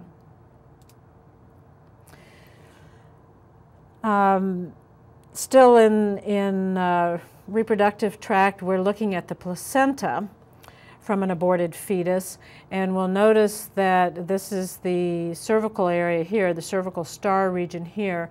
We'll notice that we do see exudate telling us that it's placentitis. It looks suppurative or fibrinosuppurative, and we'll notice that the exudate is focused towards or concentrated around the cervical star. So that would suggest an ascending bacterial infection from the vagina through the cervix and into the placenta. And Streptococcus is a good culprit in this case. Okay, we're still in genital system, we're leaving female and moving into male, and I have a few more slides to show. This was a pony gelding that was castrated sometime previously. The skin wounds were healed. To orient you a little bit, hair obviously, this is the prepuce here, the preputial orifice here. So we're moving caudally now, and this was the site of the castration scar. And you can see the lesion that we want to name just deep to that castration scar. The inset shows a higher power of that, or higher magnification of that nodular lesion. It's in the spermatic cord, it's nodular, think granulomatous or pyogranulomatous, because we can see we actually have coalescing nodules, and there's purulent exudate in the centers of some of those granulomas. The name of this lesion is scirrhous cord, and you could call it that, but the morphologic diagnosis for inflammation of the spermatic cord is funiculitis. That might be a little bit better term, and because of what you're seeing macroscopically, you can call it granulomatous, or better, pyogranulomatous funiculitis. And this scirrhous cord lesion is usually due to contamination at the time of castration. Staph aureus is the typical culprit, the bacterial cause. So slide 9 in the male reproductive tract. This time we're looking at an old gelding, and again looking at the preputial orifice here, and we have a mass. So we're going to think of tumor, maybe think of granuloma. The mass is ulcerated. We still could be thinking granuloma or tumor. But what I'd like you to appreciate about this mass, to help you distinguish between something like habronemiasis and a squamous cell carcinoma, is that this ulcerated mass is right at the mucocutaneous junction and encircles the mucocutaneous junction. And this was a case of squamous cell carcinoma. Just looking at the gross, it does somewhat resemble the lesions that we can see in habronemiasis, and also like the inguinal area. But this is squamous cell carcinoma. That is a site of predilection for squamous cell carcinoma in horses. Appaloosas are predisposed, and if this were a female animal, then its site of predilection for the genital form of squamous cell carcinoma would be the vulva. Again, especially mucocutaneous junction. And the last slide, in finishing the genital system and finishing the lecture series, is from photos by Pam Mauser of the testes of an old stallion. And if it were a young stallion, we would think of teratoma, because just as we saw in ovarian teratoma, horses are also maybe more prone than other animals to develop teratomas in the testis. But this is an old stallion, so we should think of the common tumor for old stallions, and that's seminoma. So this is an example of testicular seminoma in a stallion. In this first picture, we see a normal testis here, maybe somewhat small actually, and then the massively enlarged testis.